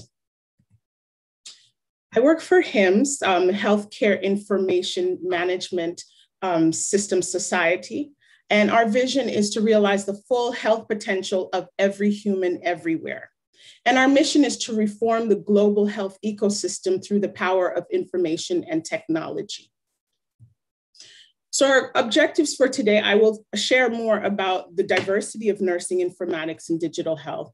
I'll also help you understand how practical nursing informatics skills are used to facilitate change management whenever introducing any type of technologies, and then recognizing how HIMSS can support your careers in nursing and or in digital health. And I'll also help share an understanding of the digital health indicator, which is a measurement tool, and how it impacts care delivery and operations by establishing benchmarks for gauging progress towards digital health transformation. So a little history about HIMSS. HIMSS has actually served the global community for the last more than 60 years. We have focused on operations across North America, Europe, the United Kingdom, and the Middle East and Asia, Asia and Pacific. We also have emerging projects that are arising in Africa as well. But we are a mission-driven global nonprofit, and HIMSS offers a unique depth and breadth of expertise in health innovation, public policy, workforce development, research and analytics, and so much more. But as a global advisor and thought leader, it's a member organization that's committed to transforming the health ecosystem. And we use a community-centric approach where our innovation engine actually delivers key insights and education and engaging events to healthcare providers, to payers, government, startups, anyone involved in the healthcare space. And our membership is vast. Our members include more than 100,000 individuals, over 480 provider organizations, over 470 nonprofit partners, and over 650 health service organizations.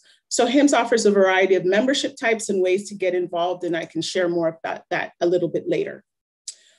I am what is referred to as a second career nurse. I never set out to become a nurse. I always say that nursing chose me.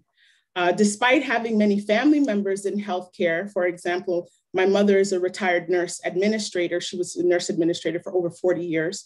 Her 4 brothers are physicians. I have a sister that is a physician, and one of my other sisters is a sterile processing manager at a local hospital. And I have a host of other family members in other aspects of healthcare, research, home health, et cetera. But when you look at my academic and professional achievements, they don't exactly align with what you would consider a nursing informaticist or a digital health professional. I have an international business degree with a minor in finance. I had a master's in African New World Studies, and I had spent a number of years in international development working where I was the bridge between non-governmental organizations and governments, and I helped facilitate collaboration to improve countries' economic and social conditions. So I've been involved in a number of projects prior to nursing that included microenterprise, agriculture, healthcare as well, but then also some social services. And I traveled the world and I worked with a number of different people and communities, and I enjoyed it. Although my previous career was not similar to nursing, there are a number of skills that were transferable and useful to the nursing profession that I used extensively once I became a nurse. Part of that is collaboration, being the bridge, and then relationship building, attention to detail, helping to break down silos, financial experience, operations, and also my global experience has helped me interact with various cultures, some of which I've had to provide care for. And then one day, my world was transformed forever.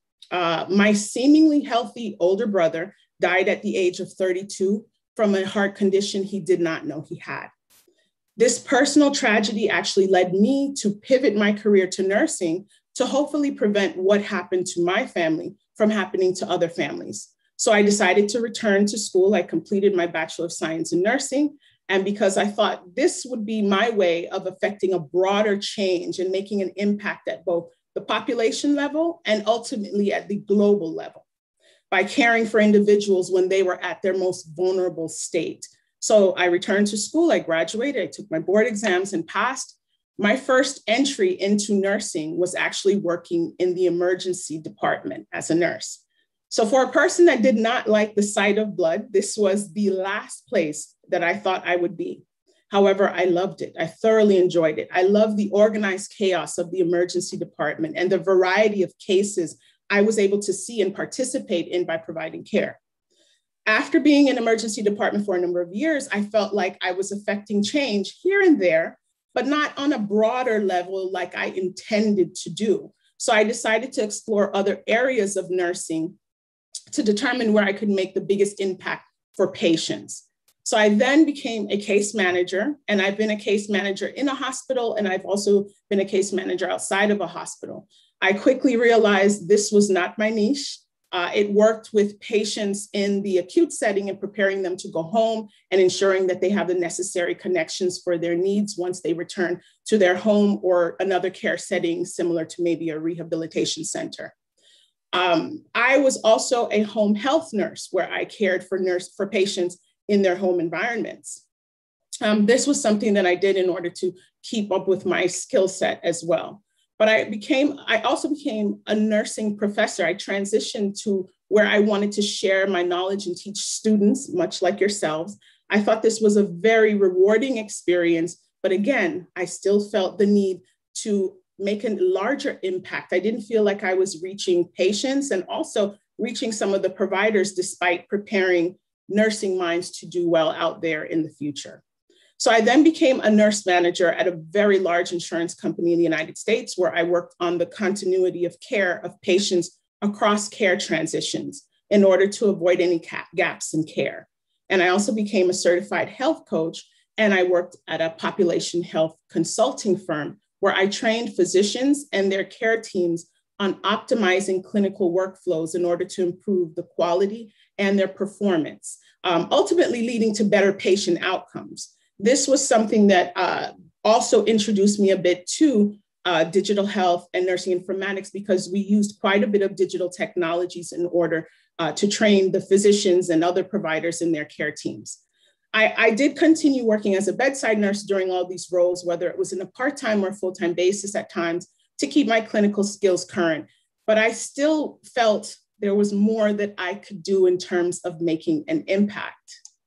This is where my unconventional path to nursing led me to nursing informatics and digital health.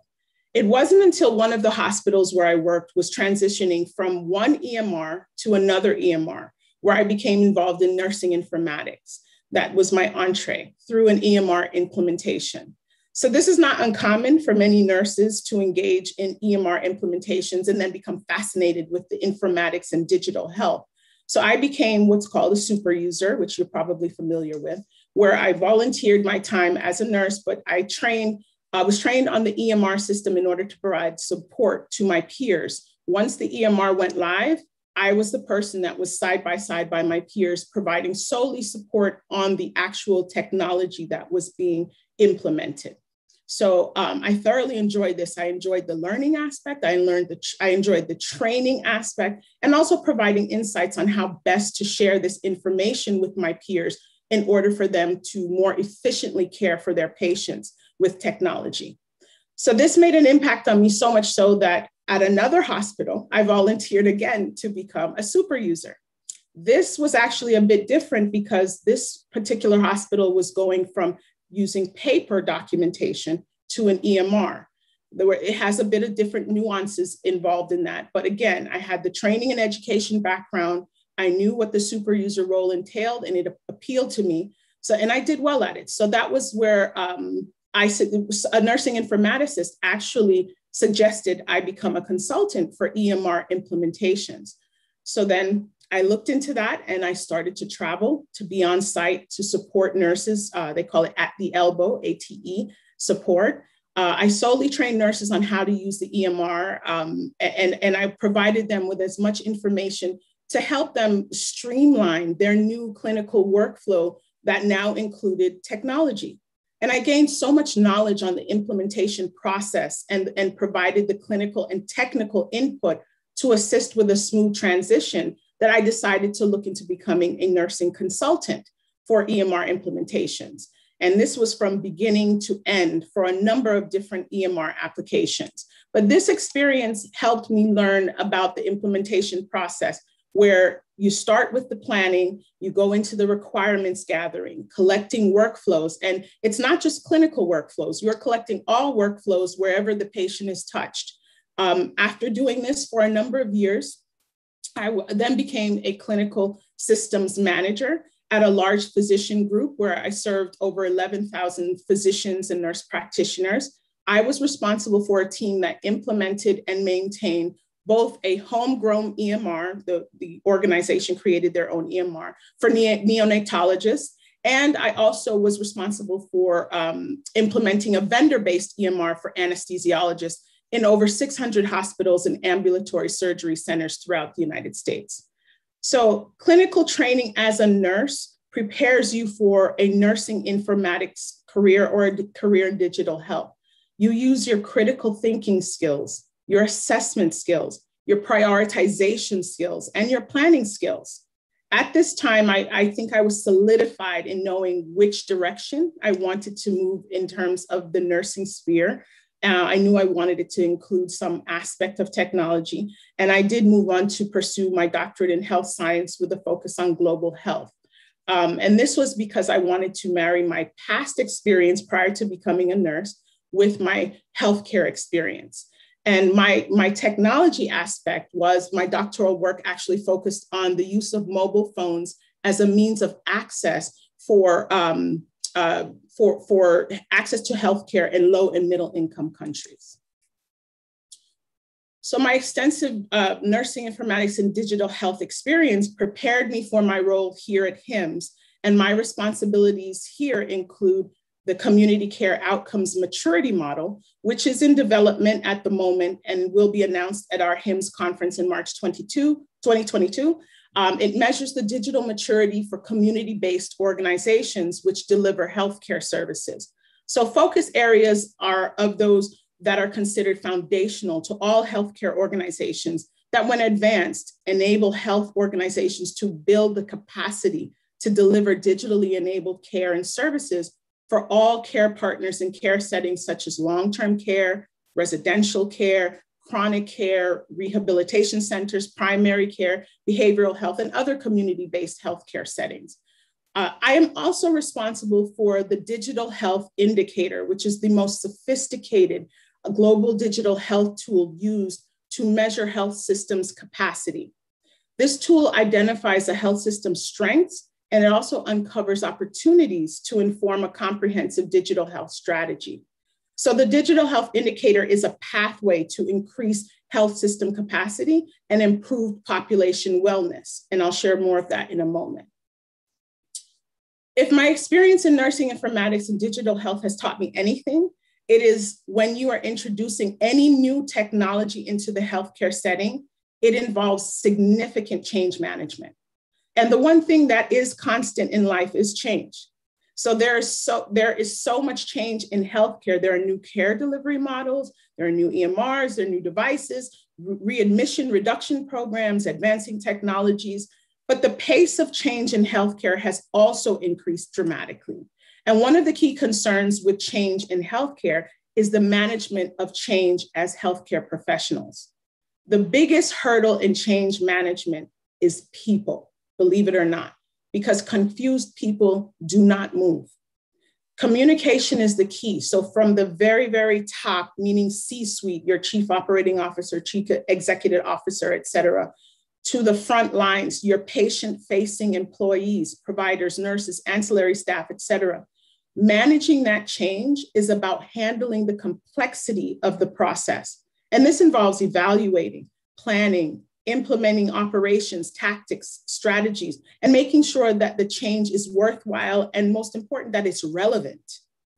Also, workforce competency. I cannot stress this enough. Healthcare leaders should be concerned with managing change where healthcare professionals are obligated both to obtain and maintain the expertise needed to undertake their professional tasks within their competence. Is your workforce adequately and routinely trained to use these digital tools and technologies? These are the questions that stakeholders and leaders need to be thinking about. Resistance to change is also very difficult. Advocating for broad-based action among all stakeholders is essential, and it's encouraging people to behave differently. It brings that change forward. So clear expectations should be set for every department involved.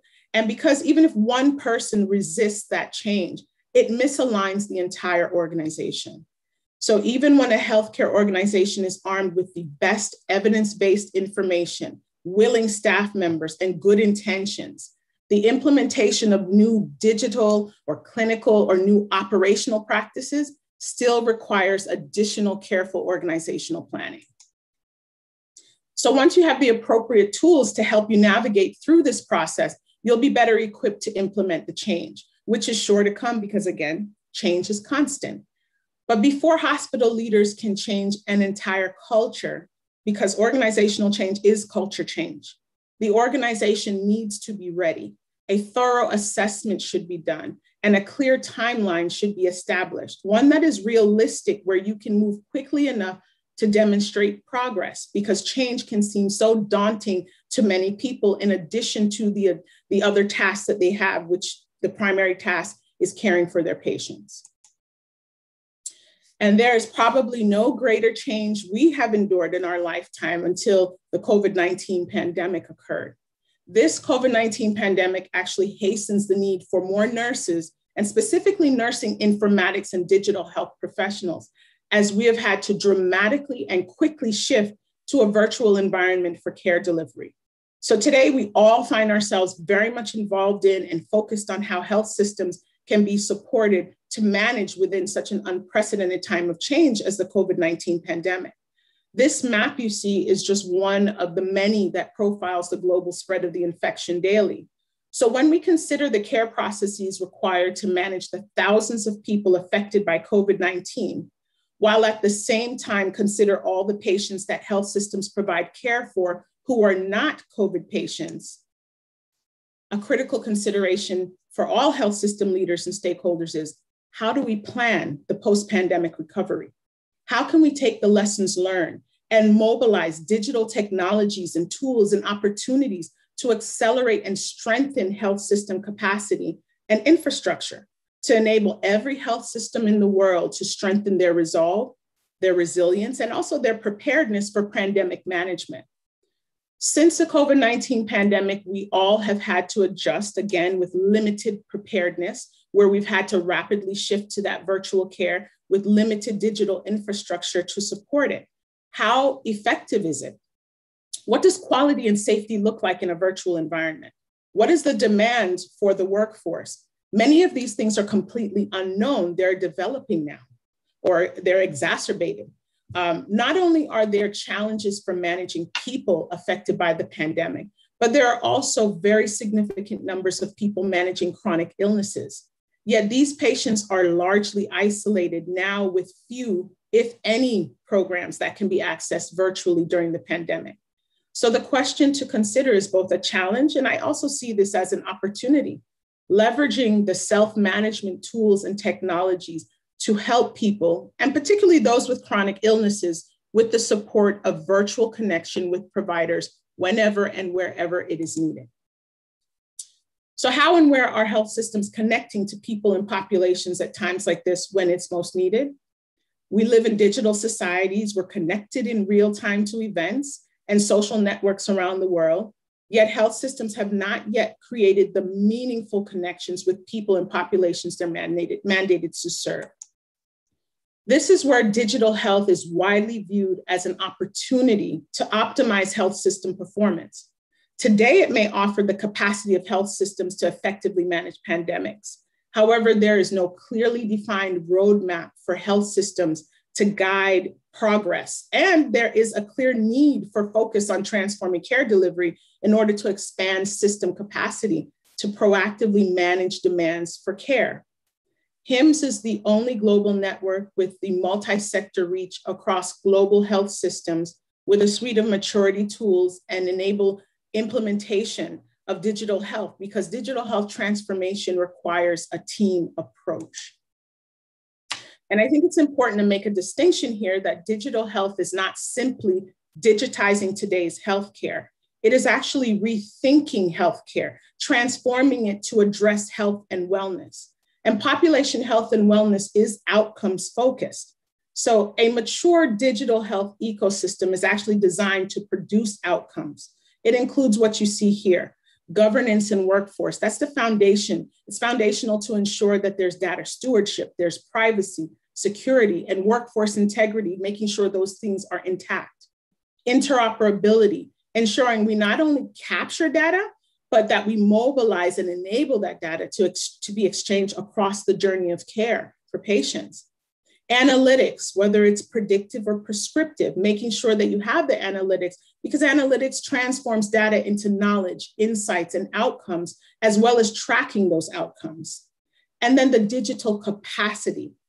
Individuals are meaningfully connected to providers to manage their health and wellness with the support of health teams. And it also enables providers and care teams to predict and mitigate risks. All of this encompasses population health and wellness, which again is outcomes focused. And we are working with multiple countries to collect and analyze data of highly digitally enabled health systems, looking at outcomes that are reported and profiling. What does it mean for health systems? What does this mean for populations? All of that is inclusive of the digital health space and the nursing informatics space. HIMSS launched the Digital Health Indicator, expanding on key dimensions of building digital health ecosystems. Again, it's outcomes focused. Part of that is because, as Sir William Osler said, it is as important to know what sort of a patient has a disease as it is to know what sort of a disease a patient has. So the methodology was we had a critical analysis of the current state of evidence related to digital health. So an in-depth review of current measures, frameworks, and models was done. And then a digital health framework and measurement strategy was designed, the Digital Health Indicator. And then we pilot tested this globally across 8 health systems in 5 countries across 3 continents for validation, for feedback, and also for fine-tuning. What does the Digital Health Indicator measure? Well, based on the principles and evidence of the HIMSS Digital Health Framework, the Digital Health Indicator measures 4 dimensions that are proven to help health systems advance their digital health transformation. Interoperability, the adoption of digital tools, clinician use of those secure digital tools, mobilization of data from multiple sources, the seamless flow of data across teams and organizations and populations, the rates of security alerts, automated tracking of breaches and cybersecurity. Also looking at organizational outcomes, cost, compliance, accuracy, all of that is inclusive under the fundamentals of the interoperability dimension. Person-enabled health and wellness, that is the adoption and use of personalized digital tools to manage one's health and wellness. Examples like wearables, other devices, but also the effectiveness of proactive, preventive risk mitigation strategies and the use of data to segment population health outcomes in order to support health and wellness. Predictive analytics, this is another dimension measured, using collected data to determine future outcomes. Analytics, again, proactively identifies risks and tracks outcomes, and then health and wellness care mitigates risk to keep people well. And analytics is also instrumental in the operational performance, inclusive of things like cost, quality, safety outcomes in real time for individuals as well as populations.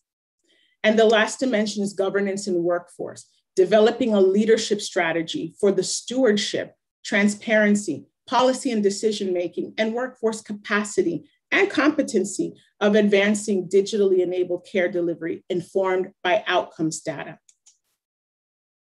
So using the Digital Health Indicator assessment, health systems essentially respond to statements across each of those 4 dimensions. This is just a snapshot of what they would receive. But based on that virtual assessment and engagement across the organization through some in-depth interviews with key clinical and operational leadership, we usually deliver a plan that's tailored specifically to a health system's needs and their current advancement and their goals for the future. The Digital Health Indicator has over 100 indicators. It uses a 400-point system. And those points are also awarded to healthcare providers that achieve a stage 6 or stage 7 on other HIMSS maturity models. So it's used to help drive this score as well. But the scores are used for benchmarking comparison between health systems globally. And I think that is where a lot of the value for health system organizations is found. So the Digital Health Indicator can be used to set a health system's digital health transformation priorities, to build a strategy by measuring where you're starting today and looking at how far you have to go. It can also be used simply to identify strengths and opportunities to advance toward a digital health ecosystem. Or it can be used to help build a business case. Maybe an organization doesn't know where to start. So you take the digital health indicator to help determine the health system's overall digital health transformation strategy. So this is a snapshot into my experience and where nursing informatics and digital health has taken me. I would say that you all are well positioned at the moment to explore a number of interests in nursing informatics and digital health. And I encourage you to be curious and take advantage of every opportunity to get involved, whether it is academically through degrees or certifications, professionally, or even through volunteerism. Here are a few ways that you can get involved with HIMSS. And as a global advisor and thought leader in healthcare information and technology, HIMSS understands the integral role that nurses play in the healthcare workforce. And we've worked to amplify this awareness by convening the experts and conducting extensive research on informatics and digital health, as well as other health-related areas. But we believe nurses are in a unique position to use technology across the care continuum, ultimately helping to bridge that gap between the clinical and technical perspectives with the patient at the center. So I encourage you again to get involved with HIMSS and make a lasting contribution. HIMSS is here to support your careers and your professional development with tools and resources for nursing students and other health-related fields, and also for professionals. So if you're interested in informatics or in digital health, here's the information on the screen. And I was also made aware that one of my colleagues, the Senior Manager for Strategic Partnerships of the EMEA region, Loida Leonard, informed me that she's worked with the organizers of this event, and HIMSS is delighted to extend a complimentary HIMSS individual digital membership to all of the nursing students there. So I encourage you to take advantage of this opportunity, and I thank you for your time. Thank you, Dr. Ramantul, for sharing your experience and enlightening us about the HIMSS organization and their contribution to nursing informatics specifically and in generally to the health informatics and digital transformation. As a nurse informatics myself, going through the transitioning from nursing clinical practice into nursing informatics, I truly second you in stressing on the importance of having the clinical experience so you could successfully add the impact into the nursing profession through informatics solution and digital transformation. I would like to advise our attendees, please, if you have any questions for Dr. Ramantul, to add it on the chat, and Dr. Ramantul, if you don't mind, to answer them back so the students and the attendees can benefit the most. Thank you.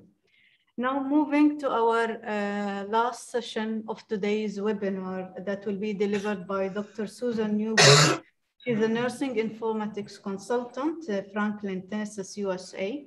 She has international experience with health informatics with vendors, academia, consultation, and hospital wards.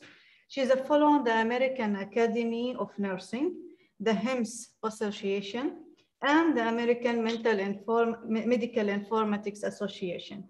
Her PhD from the University of Maryland, Baltimore, USA, is focusing on nursing informatics. Dr. Susan is a board certified in nursing informatics and has initiated the first review course in nursing informatics in 1995. She creates and conducted the nursing informatics boot camp offered on both nursing informatics certification and continuing education. She has co-edited 5 books and has written over 120 publications in nursing informatics. She is awarded as HIMSS 2015 Chapter Leader of the Year, and she's a recipient of the Sigma Theta Tau International Honorary Society of Nursing 2019, and soon she will be awarded the SABA Nursing Informatics Leadership Award, which is given in Washington, DC. Dr. Susan will be talking to us today about the nursing informatics certification and professional development. So the stage is yours, Dr. Susan. Thank you so much. It is good to be here. It would be better to be there in Dubai, but I'm satisfied being here. And I am planning a trip to Dubai in about 2 years, so perhaps I will meet some of you.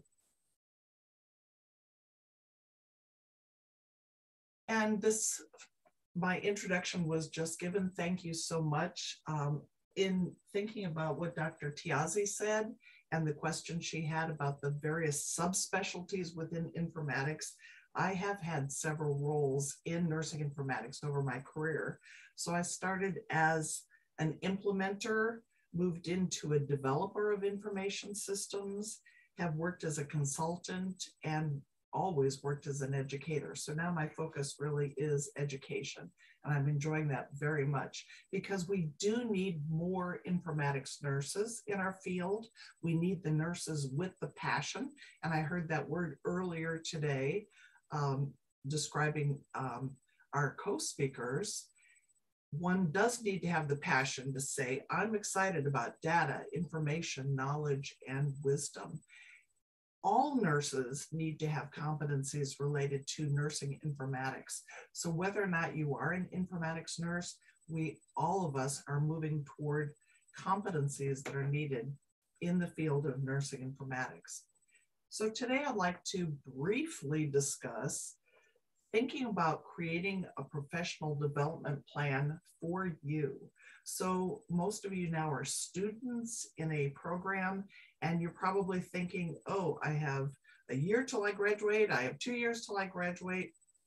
I'd like you to think beyond that end of your current education, and where are you going to go after that? So some of this may be future, but do think about the future and where you are headed. So think about a professional development plan for yourself. I also want to talk about the importance of professional certification, why we should be certified, and then identify educational preparation for several certifications.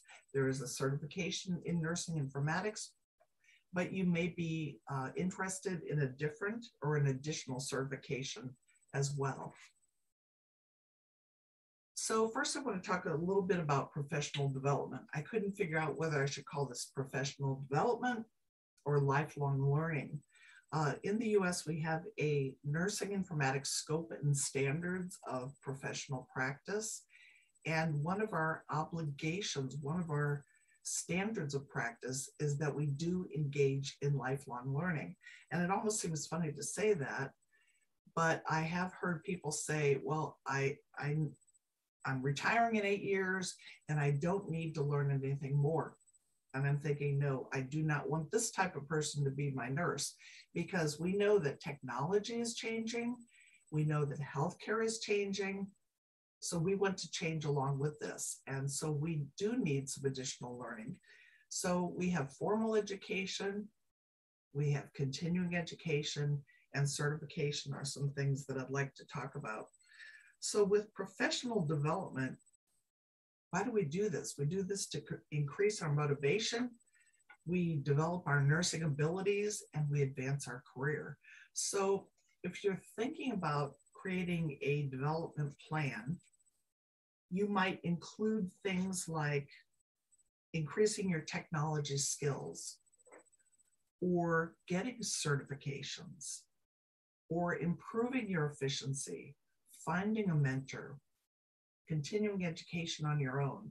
So these are some of the items that may be included in your lifelong learning plan.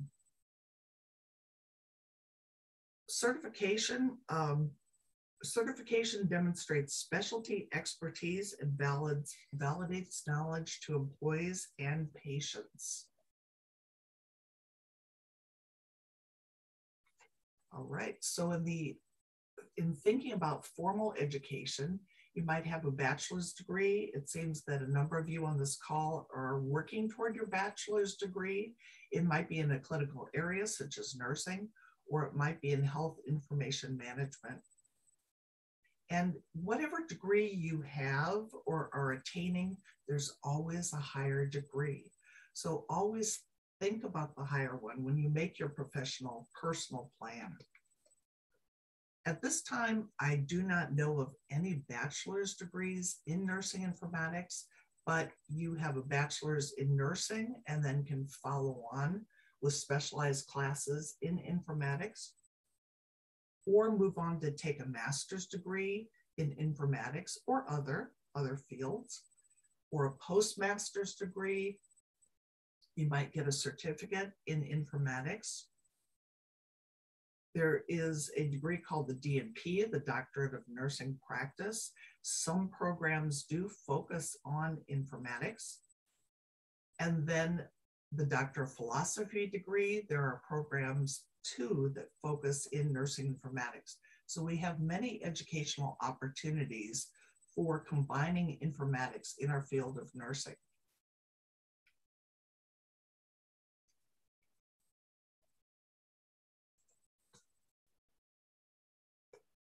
Where can you get continuing education?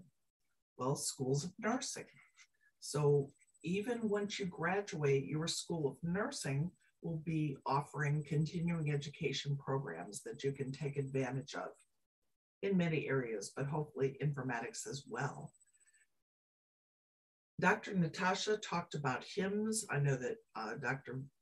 Vicky Tiazzi is a member. I'm a lifelong member of HIMSS. I've been a member of HIMSS for probably 25 years now. It's an organization that I've volunteered many activities in my career in HIMSS, but I get back more than I volunteer. So I was just thrilled to hear about the complimentary one-year membership. Do take advantage of that, please do. So not only is there an international HIMSS organization based out of Chicago, Illinois, we do have the HIMSS Middle East community, so please look at that website. Also, there is an Emirates Health Informatics Society, and the URL is listed here. Sigma, which is the International Nursing Honor Society, does not have a chapter in UAE, to my knowledge, but there is a virtual chapter. So when you get to the point where it's appropriate for you to join an honor society, look for that virtual chapter. And I'm quite excited about that because I helped start it a number of years ago. So countries that do not have a chapter, or if you live somewhere that does not have a chapter, then there is a virtual one, and they are quite active. I'm very impressed. They have inductions, they have webinars. The Sigma International Convention was just held in Indianapolis, Indiana this last week, and there was actually a physical meeting of the chapter virtual leaders. Then there is something called the Nursing Informatics Boot Camp. That is what I created a number of years ago, and I'll give a shameless plug for that. And of course, there's other continuing education opportunities, but I just wanted to highlight a few. All right, so why even bother to be certified? Why is this important? Okay, you might have or are attaining your bachelor's degree in nursing, and that is wonderful. But on top of this degree, you might think about certification, which could be a stamp of approval on what you do already. Here are some of the reasons why people said they sought certification. And this came from a survey conducted by HIMSS members and was presented at a convention in 2016. And it still holds true today. So you might be certified because that's a competitive advantage over other job applicants. So I've been, actually it was at a nursing and informatics boot camp where two nurses had a master's degree and in informatics, and they were both vying for a job.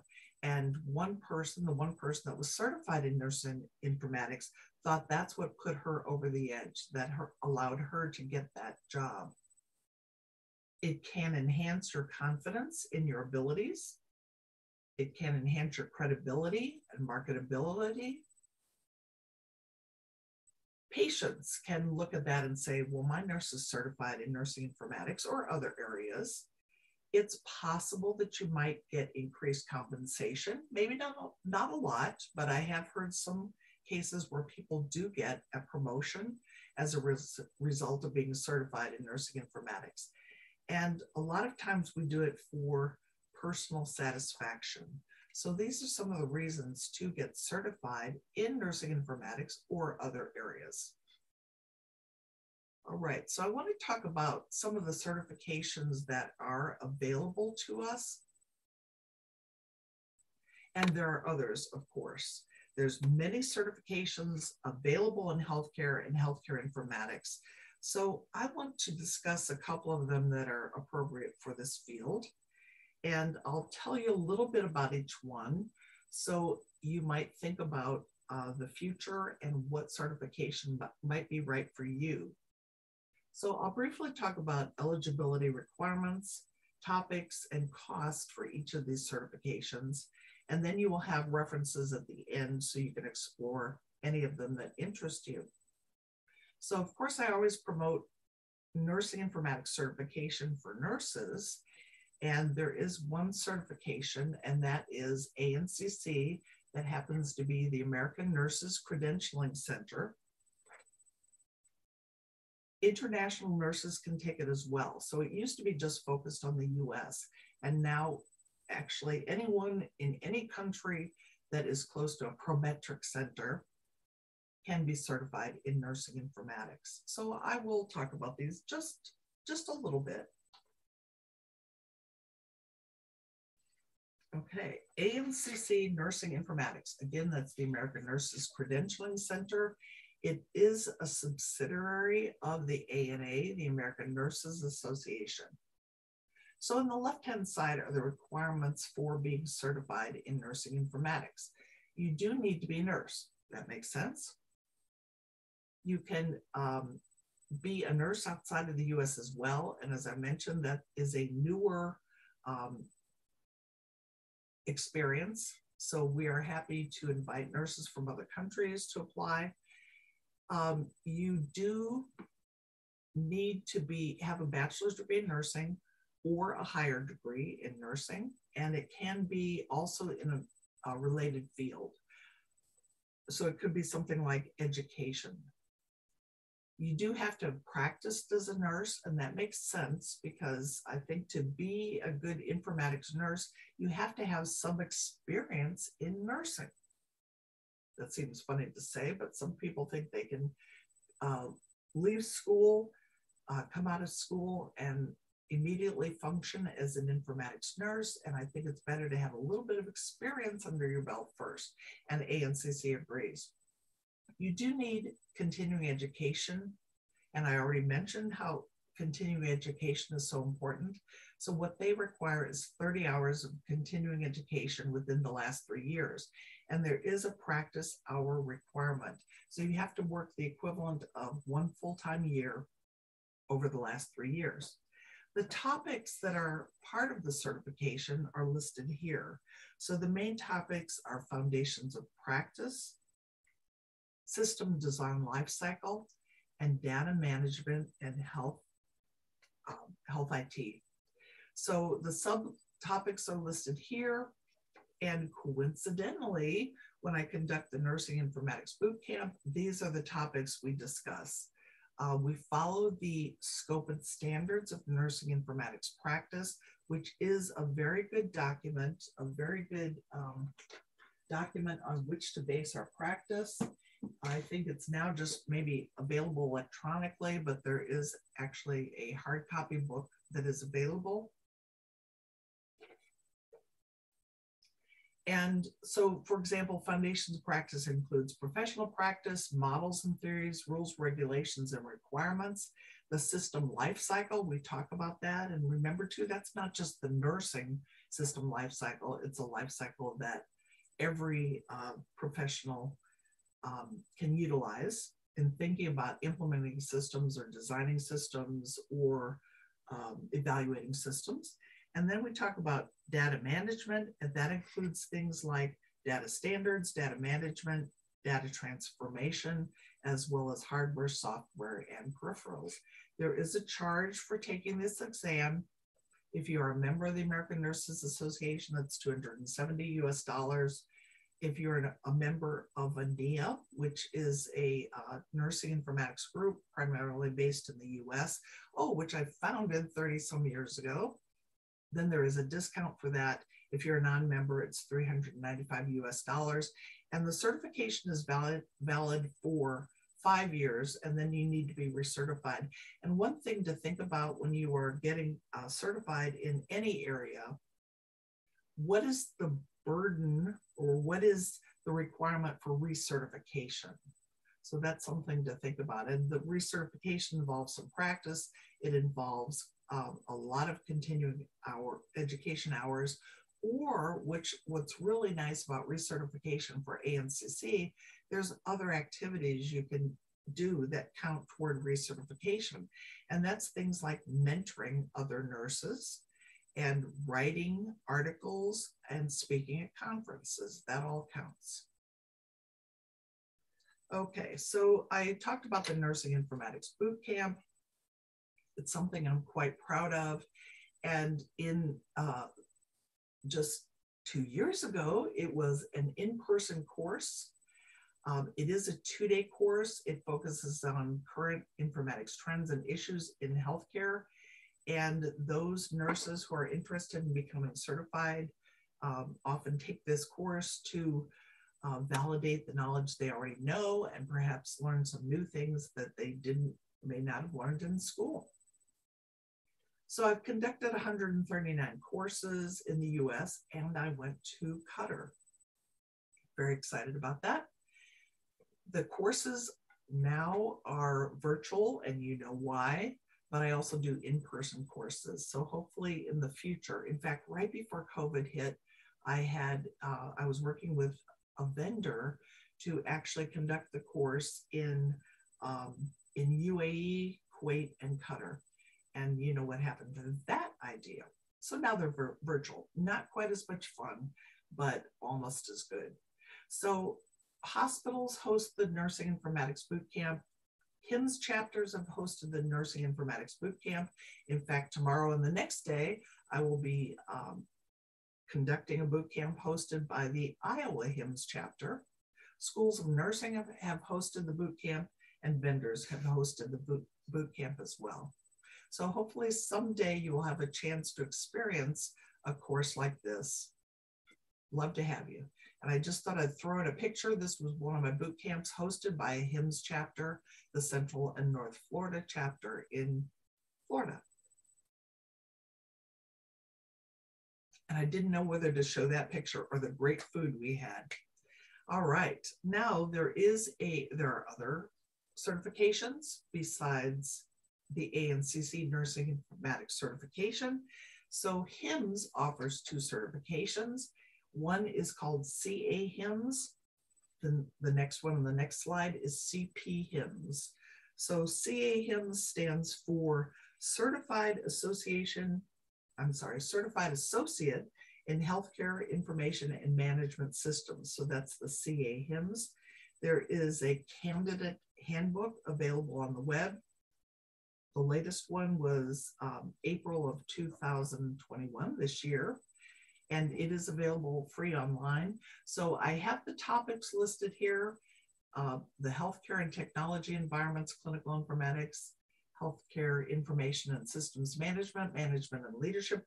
Those are the high-level topics, but you can look online and see what the detail of each of those topics are. And that would help you decide, do you want to be certified and have a CA HIMSS after your name. Testing is with Pearson VUE. That's where you have to go to take the test. And the test is 150 multiple choice questions. You have 2 hours to take that. There is a cost. So you can see on the right-hand side how much it is in US dollars. And let's say you are certified for 3 years. So with this CA HIMSS, you do not need a bachelor's degree. You can have, you need to have a high school diploma and at least 45 hours of experience. So some of you might even be qualified now. Now, for those with more experience, more time in the field of healthcare informatics, there is CP HIMSS. All right, and people put CP HIMSS after their name if they're certified in this arena. Okay, so this is the advanced professional. You do have to have a bachelor's degree or a degree in information management. You have to have 10 years of experience, and 8 of that has to be in healthcare. So 10 years of information and management experience with 8 in healthcare.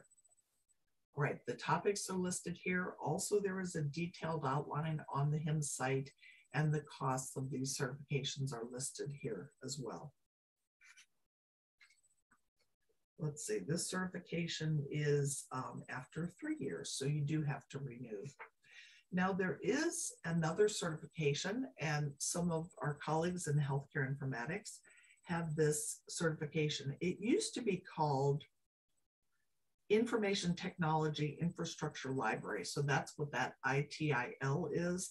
And it is now in the 4th version. There is an exam, a 60-minute exam that's administered at the Prometric site. Or now, because of COVID, you can take some of these exams virtually, which must be an interesting experience.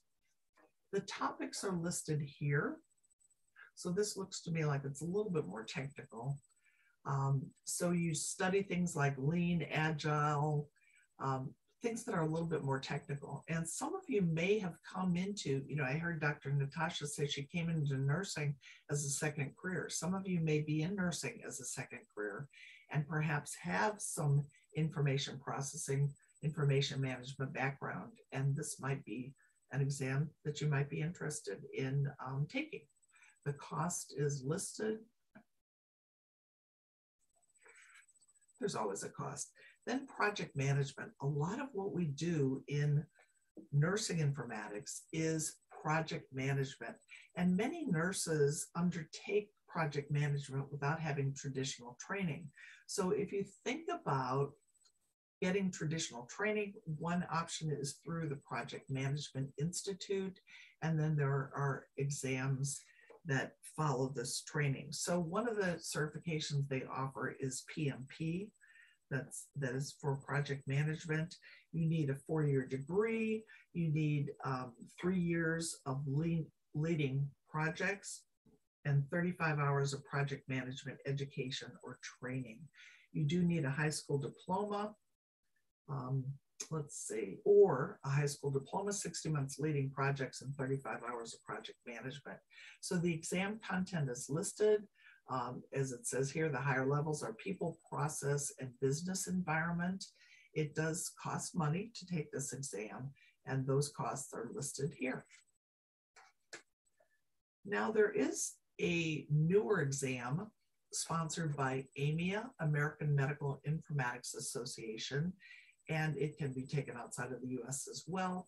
This is a higher, what they propose, the exam has not yet been given, but it will be given very soon. But they propose it is a higher level than the Nursing Informatics ANCC certification. And one of the clues is that a master's degree or doctoral degree in health informatics is required. The topics are listed here: foundational knowledge, enhancing health decision-making processes and outcomes, data governance, management and analytics, leadership, professional strategy, professionalism, strategy, and transformation. And there is a cost for taking the exam. It varies if you're a member of AMIA or not. And then they do have advertise their fee if you need to retake the exam. Let's hope that doesn't happen. All right. A couple others, National Association for Healthcare Quality. And the requirements are interesting. They don't require a specific degree, but you need to self-assess your readiness to take the exam, and they suggest that you have 2 years of experience. The topics are listed: organizational leadership, health data analytics, performance and process improvement, patient safety, and the costs are listed. So this sort of points out to another sub area within nursing informatics, and that could be quality. Just a couple more. There is an organization called AHIMA, which used to be more the medical records group, and your focus, your career path might take you to more of a medical records approach. And it tells you here what the requirements are. So you have to have complete an accredited program, graduate from an HIM program approved by a foreign association with which HEMA has a reciprocity agreement. So that means people outside of the US can take it as well. The topics are listed: information governance, compliance with uses and disclosures of PHI, data analytics and informatics, revenue management, and leadership management. And there is a price. There is a cost for taking this. So you would have the letters RHIA after your name. Then there is another AHIMA certification. And this one is Certified Documentation Improvement Practitioner. And I think someone now who is looking at the documentation burden of nurses might be interested in a certification such as this. I'll just let you read it, and you will have the slides available to you as well. Okay, so just a little closing thought. I would advise you to work with someone, a mentor, work with an advisor at your school. If you're currently working, work with a manager at your facility. Set goals for yourself. Okay, your immediate goal might be finishing your bachelor's degree. That's wonderful. But what are you going to do after that? Where are you headed after that? You also need to have goal setting with your family, because your family has to be on board. If you're going to go down the path of education and start working on your master's degree right away, working maybe toward a DMP or a PhD, your family has to be on board with this as well. And find someone to study with, find someone to work with, in my career, I had several nursing mentors.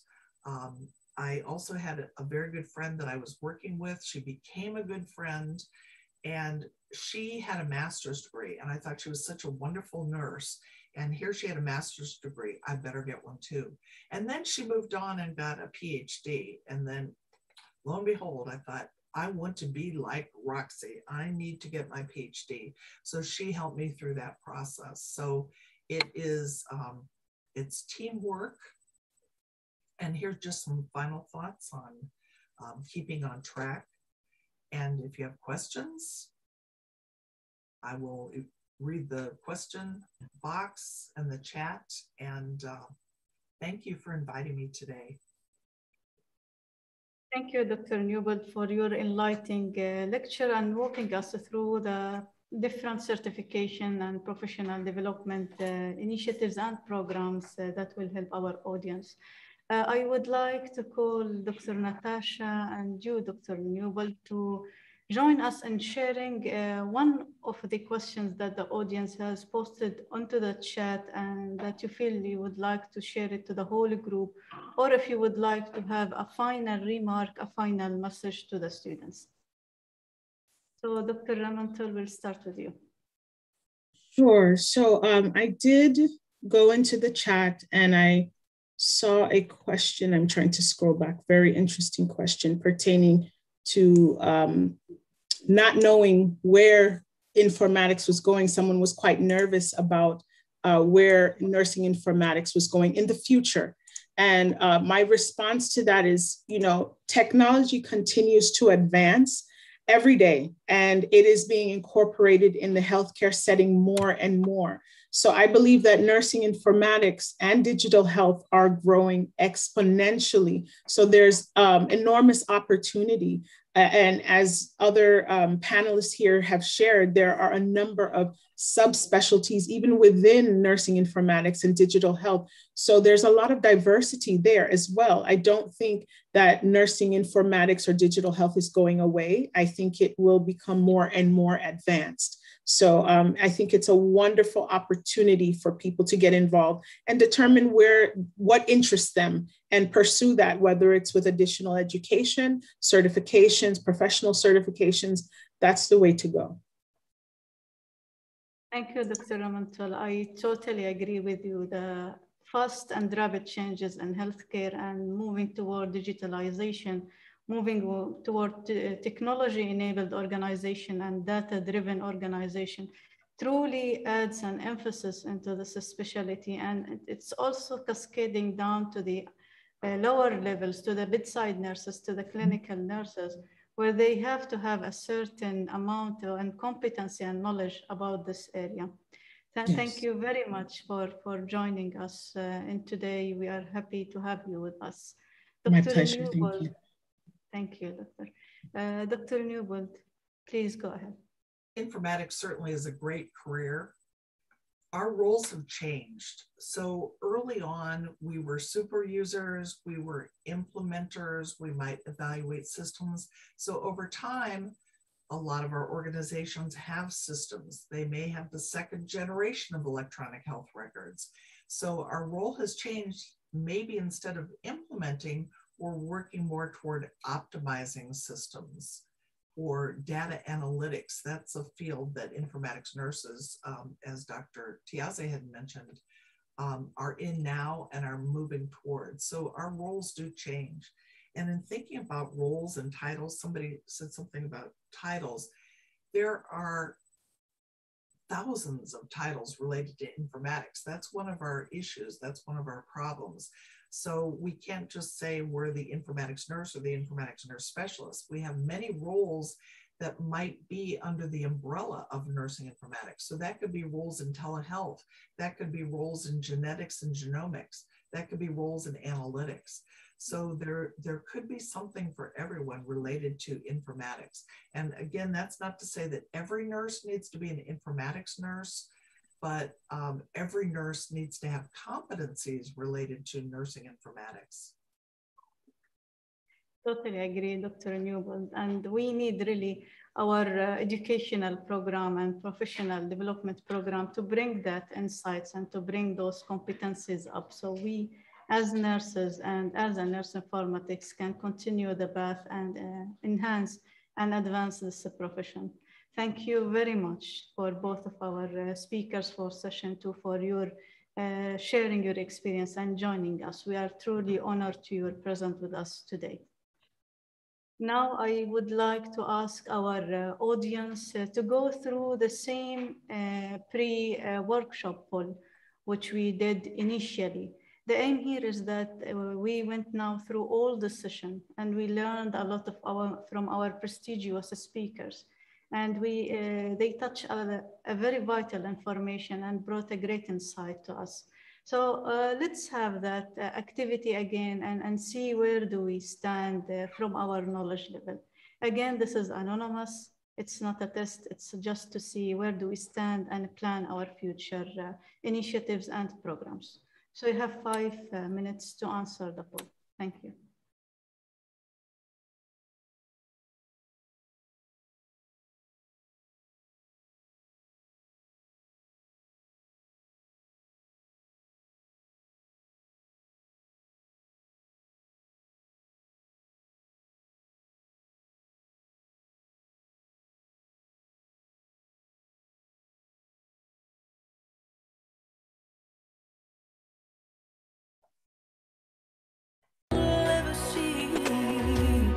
We've come so far, but the future is ours to decide what we need. We've got to all come together. Let's join our voice. It's now or never. We are the next generation to strive for a new day. This is our time.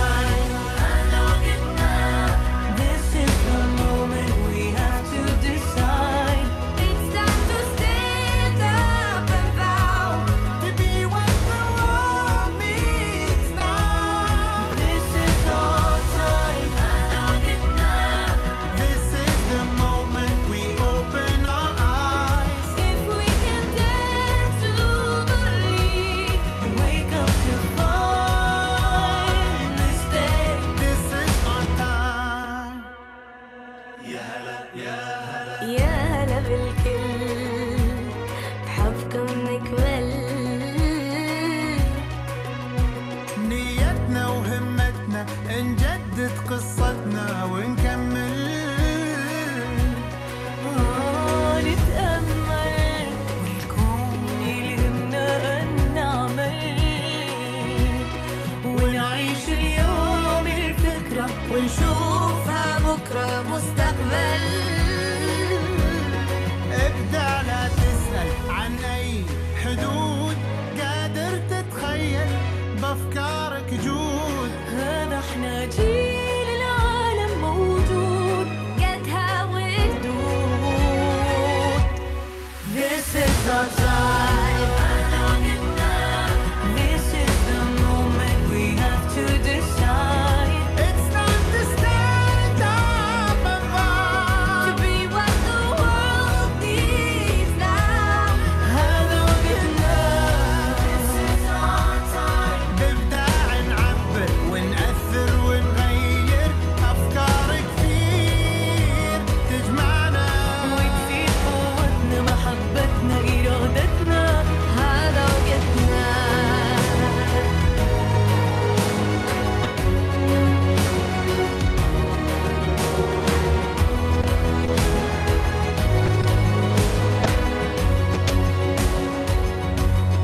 ابدع لا تسأل عن أي حدود. قادر تتخيل بأفكارك جود. We are the next generation to strive for a new day. This is our time. This is the moment we have to decide. It's time to stand up and fight. To be what the world needs now. هذا وقتنا. This is our time. نبدأ نعبر ونأثر ونغير أفكار كتير تجمعنا وتزيد قوتنا محبتنا إرادتنا. This is our time.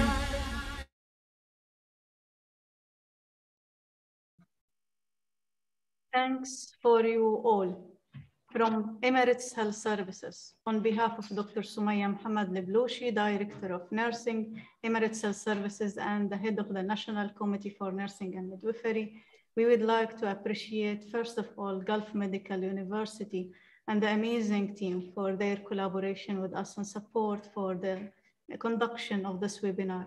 Our ultimate appreciation to our prestigious international speakers who took a time from their daily schedule and joined us and shared their passionate experience and their view into the nursing informatics and digital health. Our appreciation to the academic institution, to the nursing students for joining this webinar.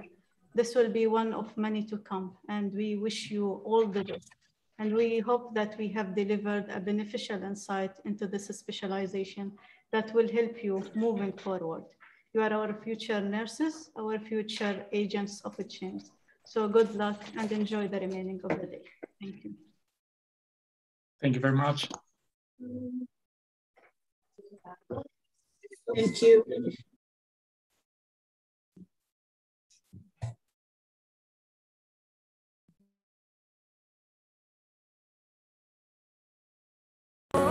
Take a seat to the greatest show you'll ever see. We've come so far, but the future is ours to decide what